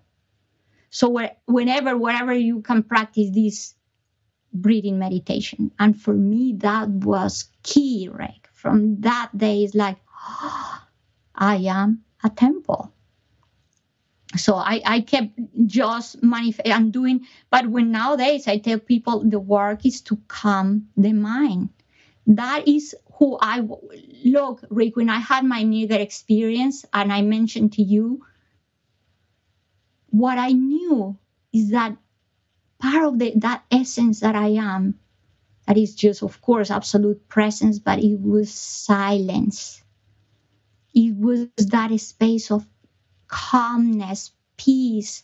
And I don't say silence or noise. It was calmness, silence of thoughts, silence of all the stuff that we accumulate inside ourselves. It was like a spaciousness. So when I said people because they asked me, how can I connect with beings of light? I said, you have to quiet your mind. And the work of quieting your mind, and I said, go walk in meditation, do whatever, all these different practices for you to start learning quieting your mind. And the more you quiet your mind, the more space you create, the more you remove those blocks and you take those sheets off, and now you're vibrating, how you connecting with everything. Yep. The second verse of the Yoga Sutras says, yoga is the cessation of the fluctuations of the mind.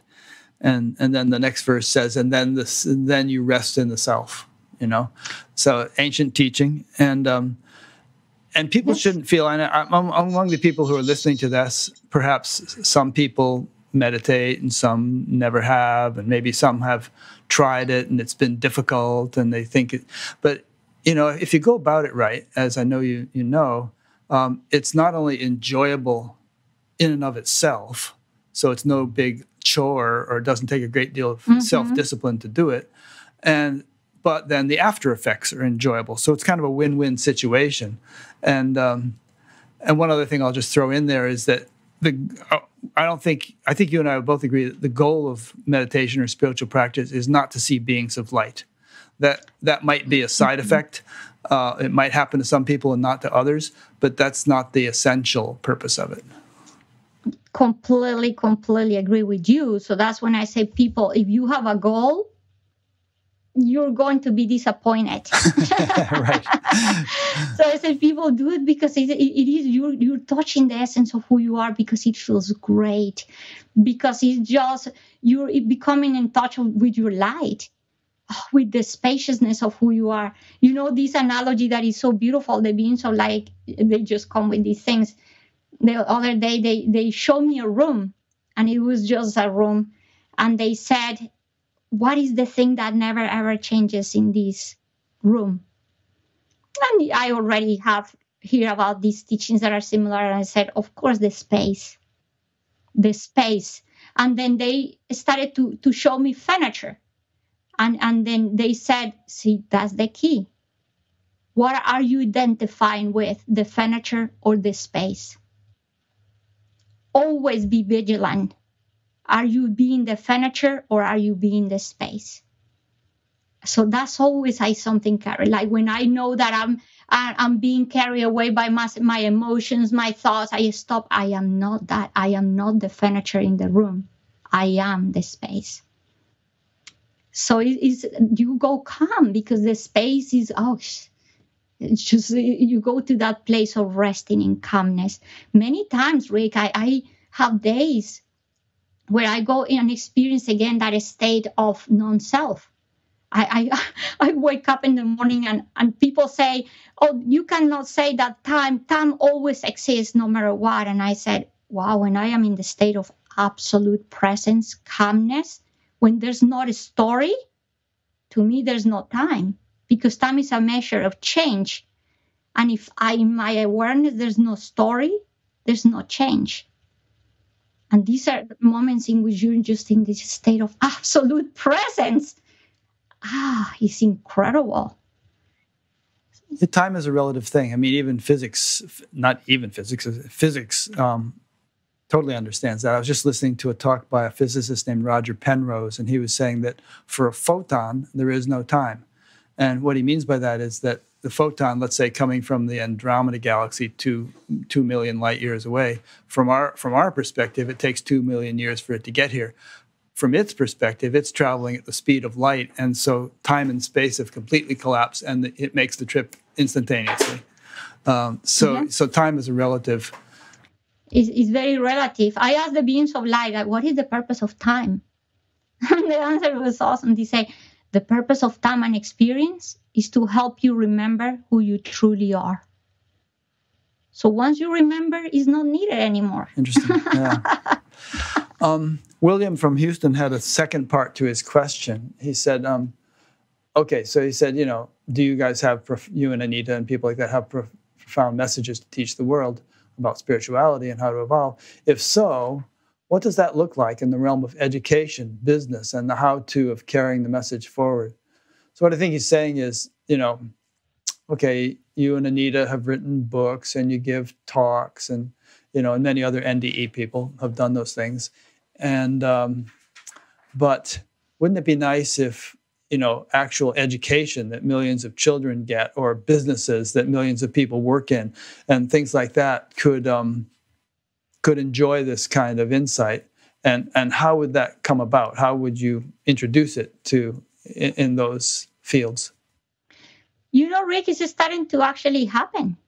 I just recently, I was part of a study. I think 20 people, 20 something, we wrote this incredible, they were doing a study of near-death experiences, and there was like 22 articles or something we wrote for Johns Hopkins University, and it was for this incredible magazine. It's called NIB, and this study just gathered all these experiences, and the idea is that it's starting to show to the medical community and to the clerics that these experiences happen, and that the patients that come back with a memory or with something like this cannot be disregarded, because actually that will harm more the patient than helping the patient. So it is actually happening. We're starting to introduce these concepts and start helping people. I do sessions with people online, and already this is beautiful. Rick, I have had few people that have children, because the article I wrote and a lot of the talks I give, of course, I am a child near-death experience. I was so little and life so hard. So now people are coming to me and saying, I understand what is happening to my child. Somebody even looking at my experience realized that her child, she had a near-death experience. This child had been suffering so much, and the mom could not understand. But you're back. God brought you back. You're being disgrateful, whatever. And she saw my talk, and she realized, oh my God, I get it. My daughter is grieving. My daughter is grieving because she had to come back. For the first time, this mom understood. And we had this incredible dialogue. I was able to talk to the girl, Rick. Up to that point, the girl, she was in this state of like complete distraught, quiet. She couldn't talk. And we got together. Oh my God, now the girl is another person. That's great. Yes, and it happened with another girl that could see spirits, and she was put in an institute for mental illnesses. And the moment that girl and I connected, I said, I wish I would have met you when this just happened. So we're actually doing the work little by little. We're introducing this, and there's more openness, and because I guess it's happening at levels of not just.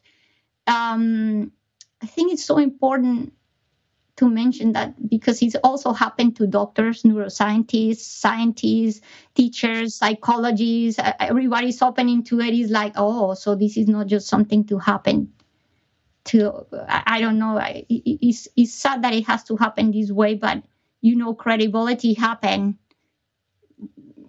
sadly when it is experienced by a doctor, Yeah, by a yeah, sure, neuropsych, they have the credentials. by a exactly. And now these people can come and say, "Wow, yes, this is real." Yeah. No, that's good. I mean, science is the predominant influence of our age. And so if spirituality is really going to go mainstream, seems to me science is going to have to understand it and explain it in its own language and kind of give it the stamp of approval, and then it can be accepted. Yes, exactly. So I think and that's the other thing. People ask me always about that difference between science and spirituality because I am a scientist. Yeah. And I said, and I, through all these years, that's the other thing, Rick. I just came to the realization the separation is in the mind. Because if the essence of who you are, again, going back to that, is that of love, compassion, kindness, great, because it all depends what you think that spirituality is.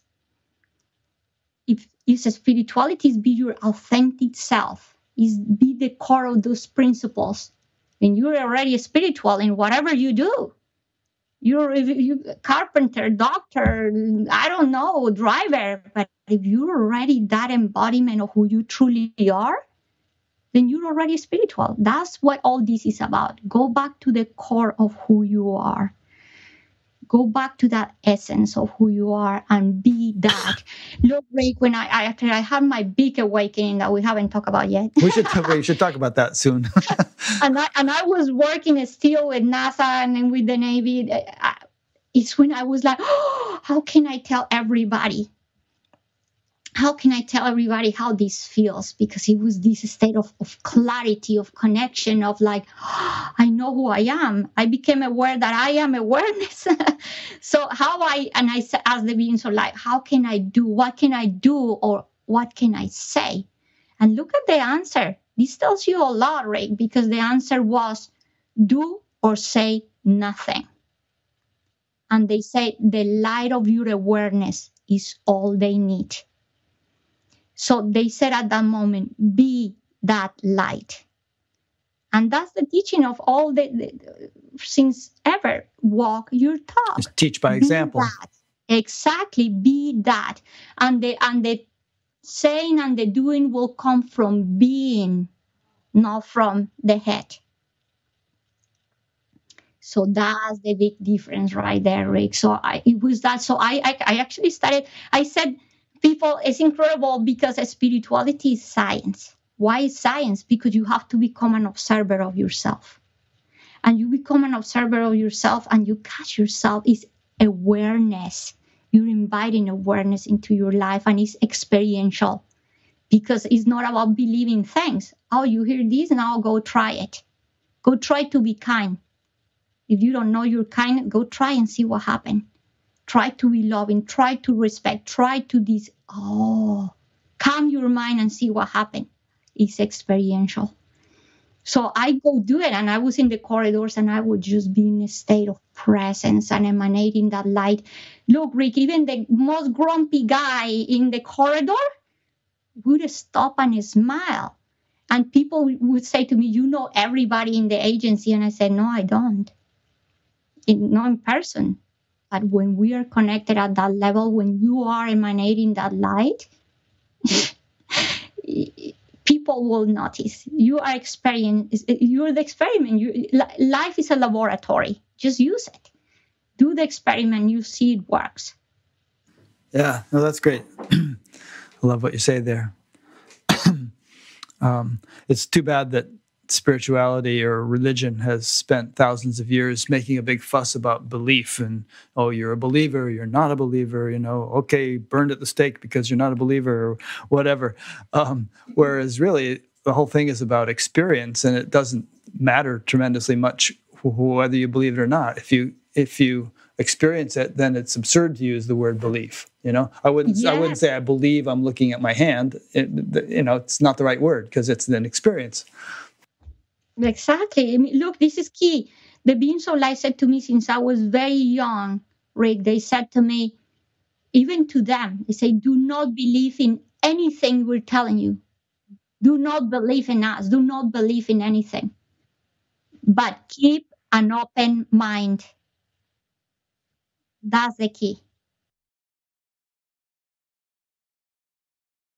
An open mind is what is going to just discover the potential of everything. So that even the beings of light were saying that to me. Do not believe in anything, but keep an open mind. So, and that's what I did since I was very little. And people will tell me go, and I would say I don't. So nowadays, when people ask me, "Do you believe in this?"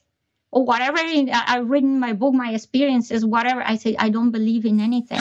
I know, and what I don't know, then I go and I go deeper and I try to and I ask the questions and I try to experience it and I do it for myself. Yeah, I remember one time Oprah Winfrey was interviewing Eckhart Tolle, and she was doing this little thing where she would start a sentence and let him finish it. And so she started a sentence that she said, "I believe," and he said, "Nothing in particular." Yeah, so it's like, yeah, I say I don't believe in anything. Yeah. But what I know. Yeah. Period. And I would say that extends to things like God and angels and all kinds of stuff that people in the past would say are matters of belief. But for you, it's come more into the realm of experience. Exactly. So for me, it's annoying. I don't have to believe in anything. And that's what made me very rebellious since I was little, right? Because even at a school, I was in the Catholic school and I would go to the priest and I said, why you fear? What are you talking about fearing God? That you're actually walking away from God. Oh my God, this guy was so mad at me. You're just a child. What do you know? Those are thoughts of the devil. And I just look at the guy. Yeah, because I said, but I had experience. I didn't have that concept of God. So when people ask me, did you see Jesus? Did you see God? I don't know. I was 2 years old. I didn't have a concept of a God. But I knew that there was just goodness, Rick. I knew goodness. I knew greatness. I knew peace. I even didn't know the word love. That's why I don't mention it during my near-death experience. But it was, now that I know the word, it was love, pure greatness.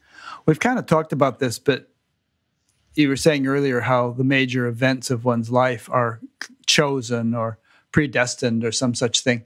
I mean, you must feel, I kind of get the sense in reading your book, that it was not an accident that you fell into the tank. It was kind of like an initiation almost, where you had to be shifted into this other realm. And that was a way of doing it. You know what? It was not an accident. No. Oh, yeah, that's for sure. And to answer one of the questions that I forgot his name. From Houston, Andrew, I think, or the Andrew ask is like, if we come with a message, actually, there's a purpose behind our experiences. That's the other thing with all of these. Once I started to have more clarity, and the beings of light said, learn to ask the right questions and you will receive the right answers. Good point. Yeah. So I started to ask the right questions that are actually simple. It's not complicated. And I just started even asking questions, simple questions, Rick, like why my near-death experience happened when I was so young. And the answer was, because you were old enough to remember, but young enough not to be conditioned yet. Perfect. Yeah. So that was key. That was important. And the other thing, I said to the beings of light, why my near-death experience happened? How simple. But I never asked. So now I got the answer. They said to bring back the message of the purpose of, not the purpose, the power.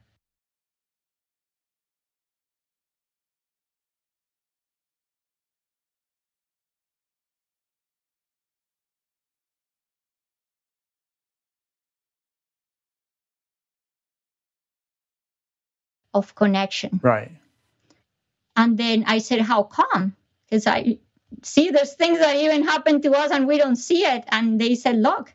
So now they brought me to see the experience. And they said, look, when you saw your body, what was your first answer to that?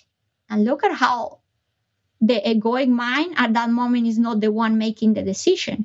So what was my decision? Rick said, I'm not going back to that body. And what the beings of light said, that was still your egoic mind. Guess what? That is not what the purpose of the universe wanted for you. So that's when we're playing the game of what do we do and what the universe see, what is that we're coming to do. So this pre-plan was that no, you're coming back. So this thing that you're leaving your body is not true. And they said reason why you went to look for the help of the lady and the help of your mom, which I didn't have awareness even that I was looking for help.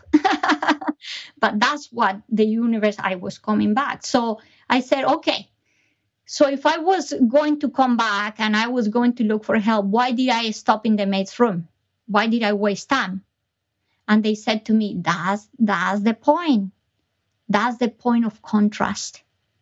And I said, what do you mean? And they said, look, when you went to look for the maid, she did not have connection with you, so she could not hear you.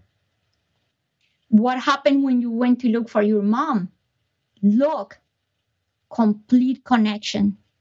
And that's what we call unconditional love. Love doesn't have barriers, right? To the point that there was not a spiritual realm and a physical realm. It's love, complete connection. So my mom sends her whatever it was, and she came back. And then they say, look, the person that was so far away from home was the one that got you out of the tank. The person that was only a few feet away didn't even know you were there. Then they said to me, look, with this lady, look what happened when there is connection. Your mom saved you. Look what happened when there is no connection. And look at this, was beautiful. They say when there is no connection, they will let you drown. When there is no connection, there would be war. Yeah. So imagine if there were a deep connection between everybody in the world. Exactly. We didn't have to have all this craziness that is happening. That reminds me of the story of when you were almost raped on that beach, and you suddenly kind of grabbed the guy by his chin, I think, and looked into his eyes, and you made a connection, and the connection shocked him, and so he left. Yes, that story is incredible, because at that moment, Rick, is when I realized there is no enemy. There is the idea of an enemy, the illusion of an enemy. He thinks he's an enemy. I think he's an enemy because there's conditioning, all the layers of conditioning. But at that moment at the beach, when all that fell off, that man and I felt the sense we are one. Mm.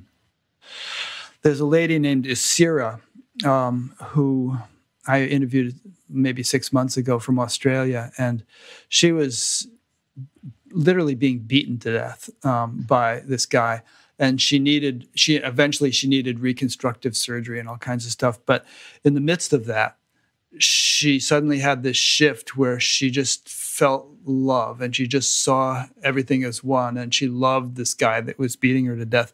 And he had this like look of total shock on his face, and he ran away. He just left. Yes, it was the same thing here. So look, your question again, why we go through hard stuff?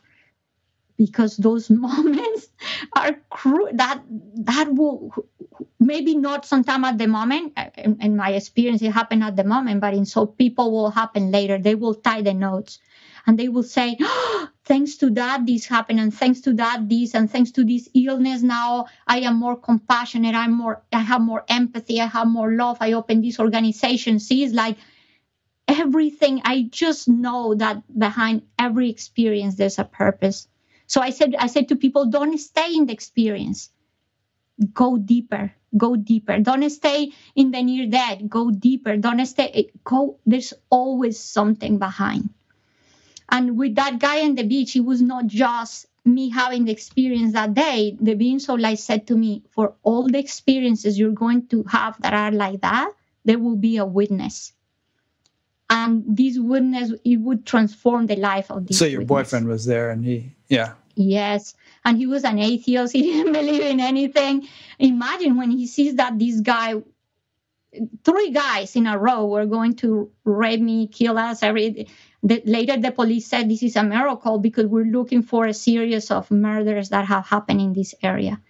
And then he said, how this is possible. And also because I knew that the guys were going to come back, because I knew that um, moment of clarity, I would just say clarity, will going to go away. And I said to him, they're coming back.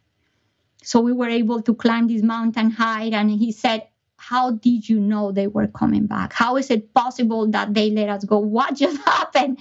And I said, if you didn't believe in guardian angels, in protective forces, whatever, in God, this is the time. And this changed the life of this person. Tell the one about when you were walking along with your boyfriend and some homeless people came up and started robbing you, and what your boyfriend experienced then.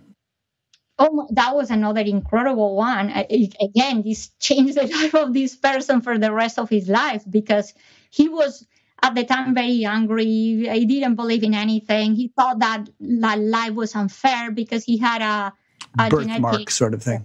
Birthmark, yeah. So he was very angry at that. And then we were walking in the street, and I already kind of talking to him about spirituality. I've been showing him things that were happening, even like light coming out of my hands, things like that at that level. And he was like, no, that has to be some explanation for that. So that day we're walking, Rick, and 3 homeless people started to come towards us. And in Colombia, I mean, you see that and you know you're going to be robbed. It's like, oh, there's not another way. So we just kind of held hands thinking maybe they will let us go. No, they came. And they surrounded us, and they started to take everything from him, his wallet, his everything. And he was in such shock, like he couldn't take his watch. And they were saying, give us your watch. And I'm standing in the scene, Rick, and I cannot move. And I have one person right here, the other, and I am, again, like I am observing. I am an observer of this scene. And then they grab his watch since he didn't do it, and they scratched his arm. He was bleeding. And then finally they left with everything. And at that moment I was able to now talk. And I said, Santi, your arm is bleeding. They took your watch. They took everything. And he's like, Ingrid, I don't care about the watch. I don't care about the bleeding. I don't care about nothing. The only thing I care is that you were not here. They didn't rob you. They didn't take anything from you because you were not here. In other words, you became invisible. I became invisible.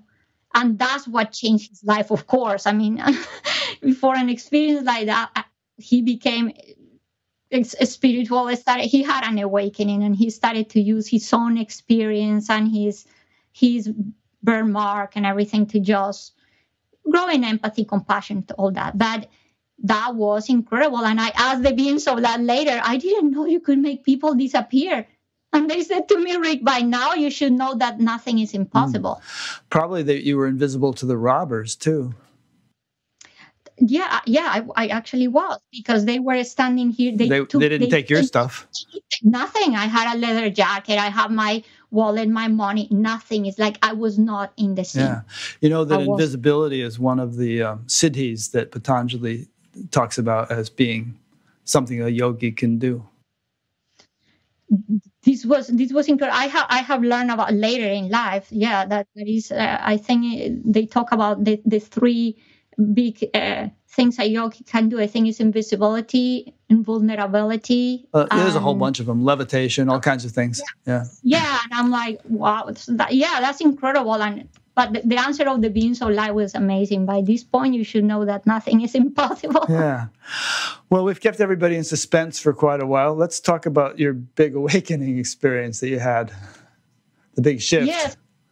And that's a little bit long, but we will short it. But it's like after all those sufferings for all those years, finally I reached the point, Rick. I just the point of my big despair. But at this point in my life, I had a trip planned to the Middle East. I was going to have this trip, and I went to Singapore, met this lady. We became friends, and she said, you have to come with me to meet the Dalai Lama. And finally that all happened. I went there. I spent like a week with him, receiving his teachings. And what this did at that moment, after I've been kind of so busy doing science and walk away from a lot of the spirituality, everything, I haven't done anything like that for so long. I went to meet him, and at that moment was that sense of like, I have walked away from what had given me the greatest joy in my life, the silence, the beings of light, the spaciousness. I been so many challenges, sufferings, angers that I have forgotten. Incredibly, I forgot. I like we were talking before, and then it just came back. And I remember being sitting next to the Dalai Lama, holding his hand and thinking, in the like I said, in the library of my mind, 10,000 questions. Like, what can I ask him? And at that moment, I realized I need to go back to silence. And then I came back home after that trip, and it's when I went into the biggest depression of my life, because I have at that moment I realized how could I forget who I am? How could I allow all these sufferings and all this silly stuff to get me? And I felt disconnected. And then I have been disconnected forever from others, from my own self, and then I fell in the deepest depression of my life, right? And I wanted to actually kill myself. So when you touch button, and one day I'm lying in the bed with my little David next to me, which was the thing that just kept me here. I mean, I would do anything for my little boy. And this thought, imagine how thoughts can be so, the ego, so cunning, so crazy. And I had this tiny thought: what if I will live? What if we live together? What if we die together, pretty much? And at that very moment, I just opened my eyes and said, I lost it. How could I even think this way? I mean, this is sick. I really am losing my mind. And that was the first time for many years I had to stop meditating, praying, everything, because I was angry at many things. And at that moment, Rick, I went into this profound state of prayer, and I didn't ask for things to change around me. When I went into that prayer, I asked to have clarity. I said, God, help me see, because I cannot see. I am blind. I cannot see. And then I went into this deep prayer: help me, help me. And the next day I got up, and I always say that these things are so simple. It's nothing too complicated. It was, this thought: you need help. Good to see a psychologist. But it was not a thought like, oh, I might go, it was not the thoughts of the ego, I might do. No, it was clear. And I just went to my computer, looked, because I had never wanted help from anybody up to that point. Me, psychologist, come on, I am a scientist. I don't need help. But no, it was clear. I typed a name. I found this guy. I wrote the name on a paper. And the same day, Rick, two other people. One was like, my daughter is visiting this psychologist, and it was the exact same name. And he's great. And another person. So when at the same day, three things, and I have written his name on a paper, and I said, look, I have this same person here. So three people, it was three things that told me about the same person. I said, oh, this is a synchronicity. This is a message. So I went to meet that guy. And incredibly, he was an amazing psychologist that was very spiritual. So that was a person open to listen. So I started with really simple things, and then I would drop a nugget of something kind of like this. He's going to think that I lost a thing. No, the guy was always he got just, it. Yeah, he got it. And so there was a moment he asked me that he wanted me to write a list of sufferings. And then I wrote this list, but I thought first, I am a scientist. I don't write sufferings, but oh well. See the arrogance. Then I wrote this list of all these sufferings, bling, bling, bling. And when I showed him the list, he looked at the list and he said, in his own experience, of course, there's people that have suffered more things than me, but in his own experience, he said, this is the first time I have seen somebody that suffered this much and is mentally stable. I've never seen someone like this. He said, wow. But I was shocked, Rick. I'm like, I didn't never thought I was the one that suffered the most, or why he's saying this. And at that moment, I said to him, why me? Why this is happening to me? And the answer was amazing. Again, so simple. He said, why not? What? The moment he said, why not? And he was incredible, because this is the power of listening. When I realized that he had been listening, that's connection.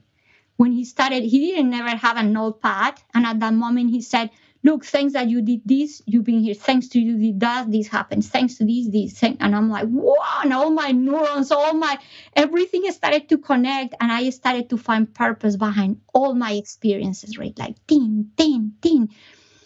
And at that moment, I just say to people, I stopped being a victim. I stopped being at the level of the effect. And I became the cause. I started to say, all this is not happening to me, it's happening for me. And then even the most crazy stuff, the things I hated the most, everything at that moment makes sense. And for me, I came into the state of absolute gratitude, Rick. It was, I don't have to change anything. I don't have to delete anything. I don't have to, because it's all perfect. This all happened for me to be where I am now today in this chair. And the other clarity came, and it was the knowing that none of that was here anymore. Everything was in my head. So it was the awareness of, I am not this thought. I am not these experiences. I am not this noise. And I can decide right now what to do with all of this. So it was going back to that empty space.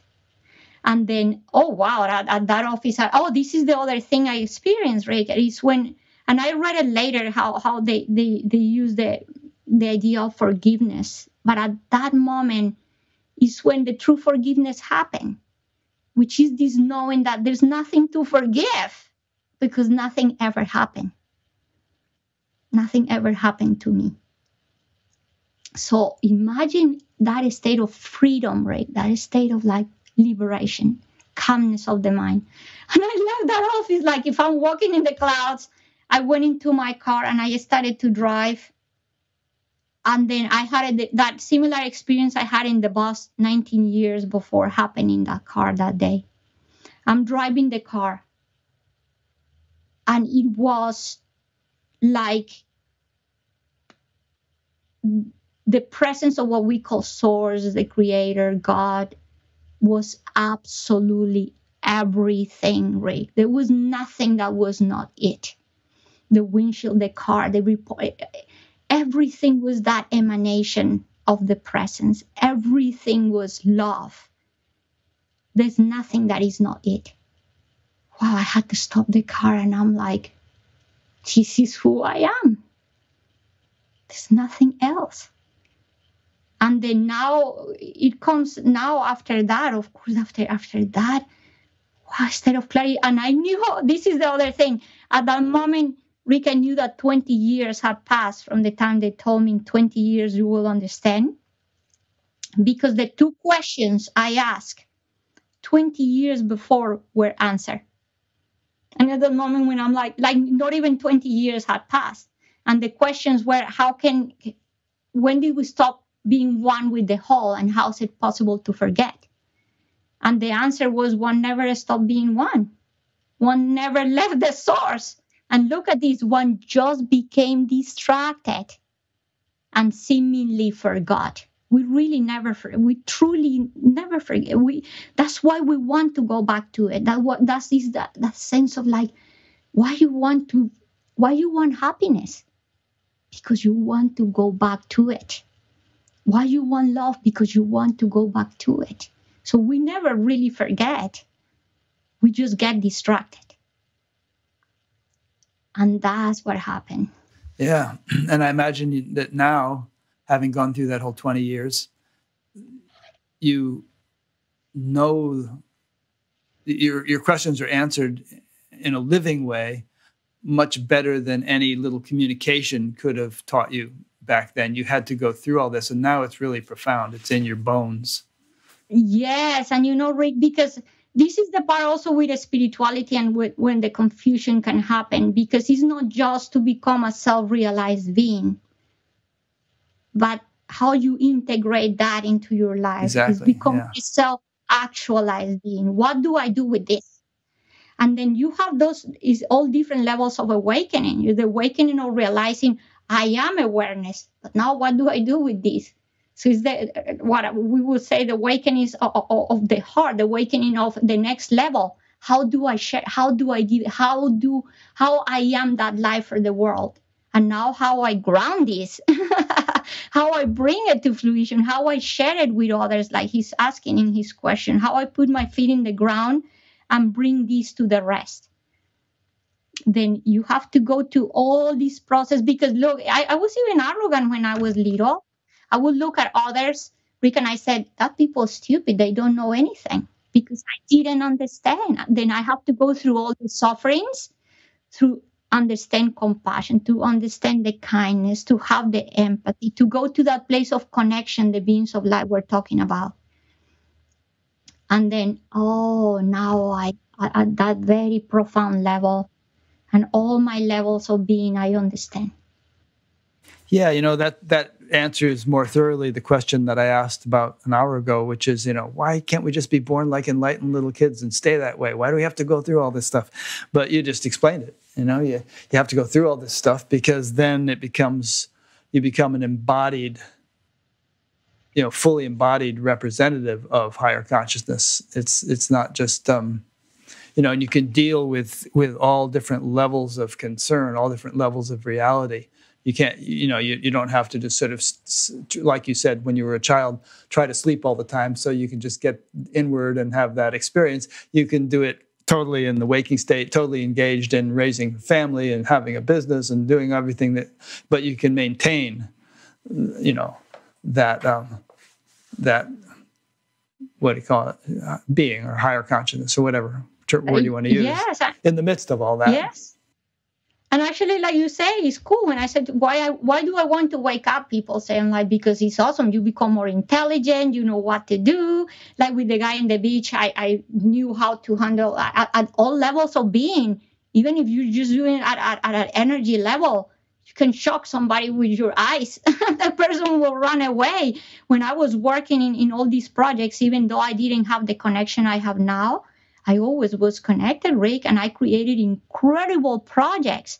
I was never at the level of the problem. I was always, how do I solve this problem? And this is the other thing. The more awakened you become, the problems or the challenges don't become problems. They become opportunities. Yeah. So it doesn't mean that I don't have challenges, but when a challenge comes now, I'm like, bring it up. Because what do you have to teach me? Exactly, I know. And of course, sometimes I have my head under the water. I'm not going to say that I don't cry, that I don't scream, but it's faster and easier. I even have a friend. She's amazing. The beings of light said to me, learn to recognize the reset button, the triggers, but also have reset buttons. Create your spiritual environment. So the spiritual environment is the book, the friend, the place that you can go back to alignment. So I have this friend and I just call her and I'm like, whatever it is. And she's that. And she just later confessed to me, Ingrid, I just wait that we hang the phone and you call me like an hour later, whatever, a day later with the answer. So I'm waiting because you're going to bring new teaching. You're going to bring new awakening. And that's what happened. If we see our challenges as opportunities, we keep evolving. We keep growing. We keep and we can help others too, to see their problem or their challenges as an opportunity to grow. I remember when I started meditating, I was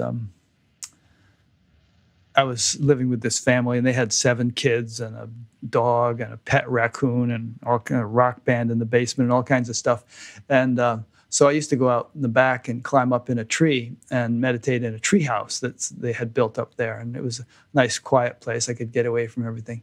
So they made up this song about me based on Hey Jude by the Beatles. And it was like, hey, dude, up in your tree, get out of view and into me, but the point was that by getting into oneself, by sort of dipping into pure awareness, one's true nature, one then has the resources to bring to bear on whatever you want to do in the outer world. Yes, and recreate the real change. I'm going to give you this really cool teaching. One day, my husband had this back pain, and I'm sitting in my studio there working, and he comes, oh, I'm going to get a massage because my back hurts, and he left. And at that moment, the beings of light said to me, he's not going to heal. And I'm like, what? And they said, no, because that's already a result. He's not going to heal because that's not the cause. That's the result already. There's a deeper cause. And exactly, that he has to go to the level of the cause, exactly, to change within. So they showed me an equation, and they said, look, 1 + 1 is 2. You cannot change the number 2. You cannot change the result. It's already a result. You have to go within. So the analogy was go within and create a new equation. When you go within, now you are able to see things from a deeper place. Now you can create a new result. Now 1 + 2 is 3. And they said, and they laugh and they say, look at how much energy and how much people waste in trying to change results when they have to go to the cause. They have to go within. They have to resolve it from within. And what happened when you create a new reality? Yeah.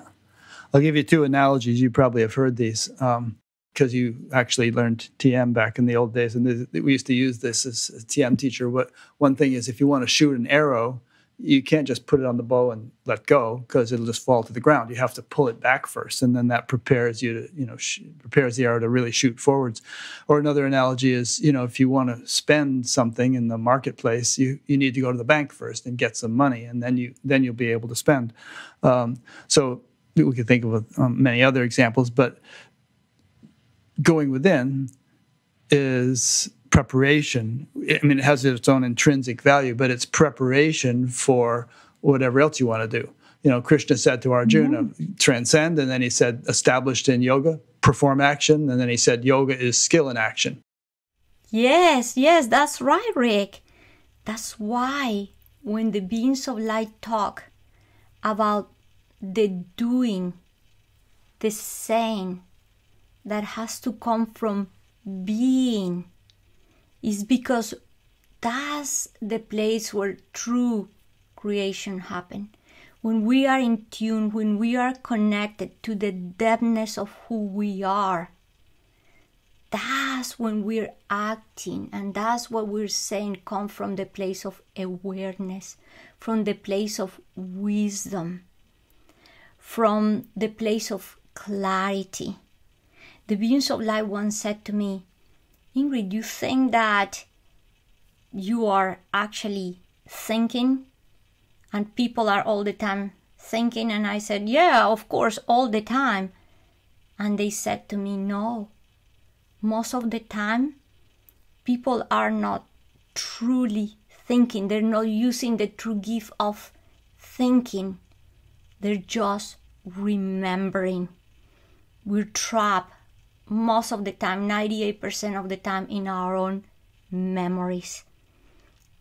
The only way to be connected with the true creative thinking of the universe is by quieting the mind, by going within, by reconnecting with that center of beingness.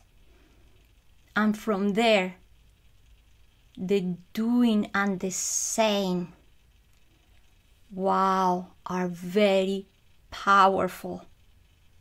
And then we also start receiving clear messages, even about knowing what to do. Now I am whenever, wherever, and it could be in the bathroom, it don't matter. And I can hear a message. I hear the voice, the inner voice actually saying to me, a challenge is coming.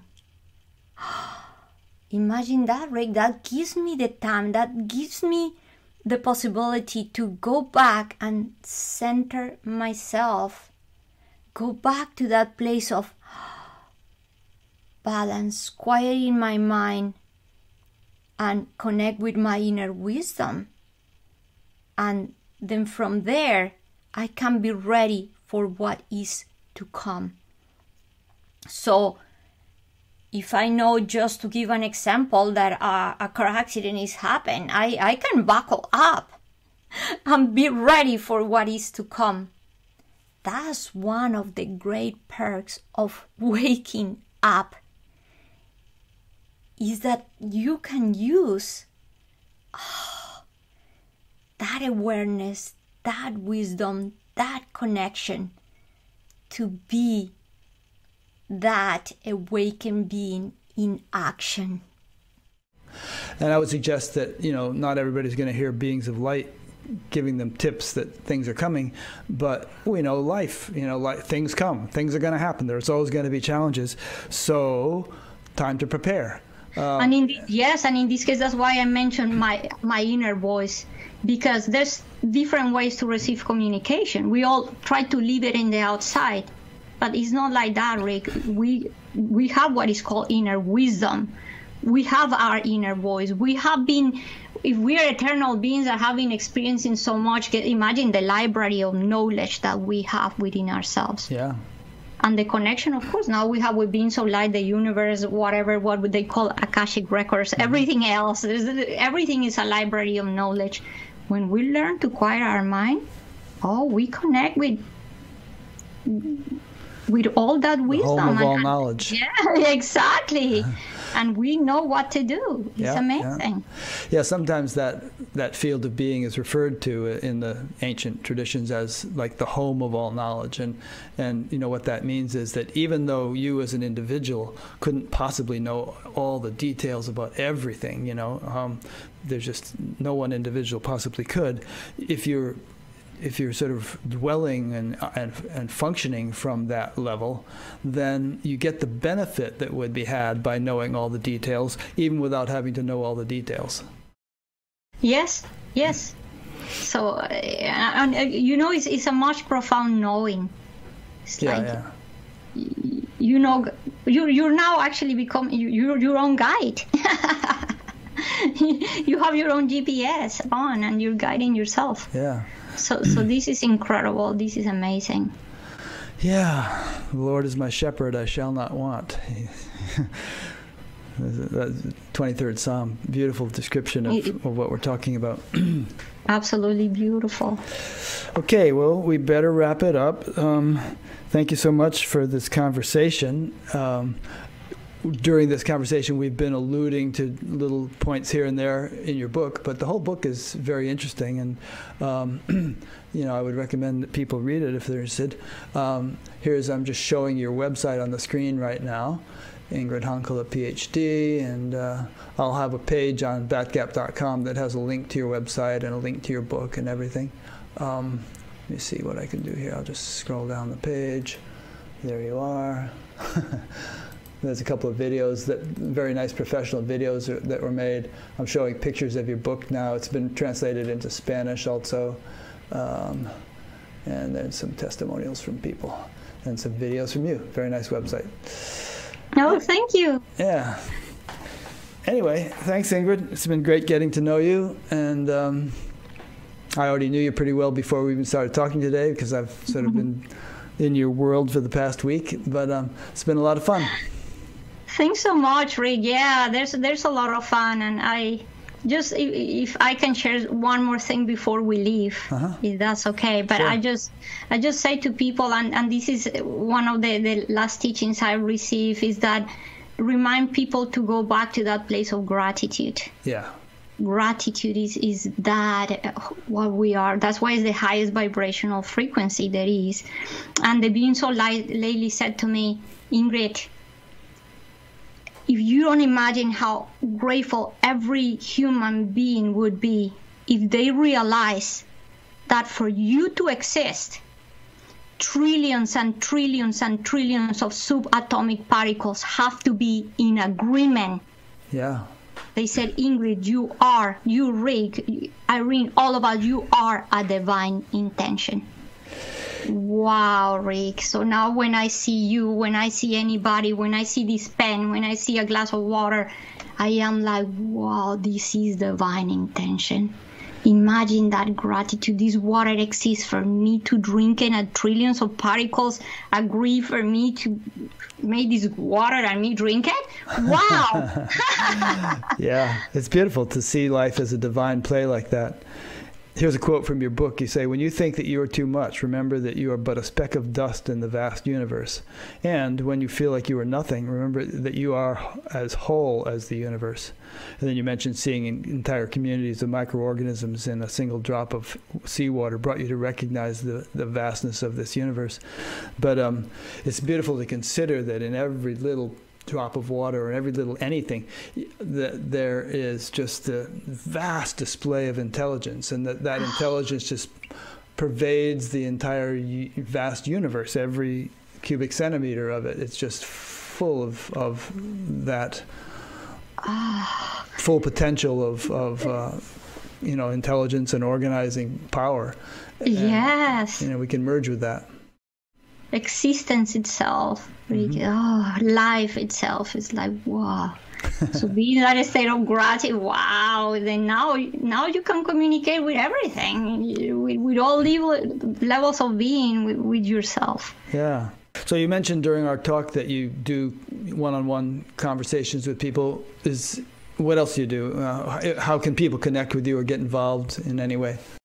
Yeah, that's good. I do that, the one-on-ones, and I am also creating a community because people are asking me, especially all the people I do sessions with, they're like, how can we keep in touch with you? Because I, of course, trying to answer emails for every person is impossible. So now I'm creating a community where I'm planning to do like 2 meetings a month and answer questions and interact that way. Great. So that is in the process of being, and I also do speaking engagements and workshops. So all that, I'm available. Well, you used to do speaking engagements before we all had to go underground due to COVID. I know. Yeah. Now they are all in Zoom. Right. All righty. Yes. Well, thanks so much, Ingrid. And I've really enjoyed spending time with you, and thanks to those who've been listening or watching. Next week, I'll be totally shifting gears and speaking with 3 guys who run the Conspirituality podcast, which is about the strange infiltration of conspiracy theory thinking and QAnon and stuff like that into spiritual communities, which has been really quite widespread and deep. So we're going to talk about that subject, which is one of my bizarre fascinations. Anyway, thanks a lot, Ingrid, and thanks to those who've been watching, and we'll see you for the next one. Thanks so much, Rick. Talk to you later. Talk to you later.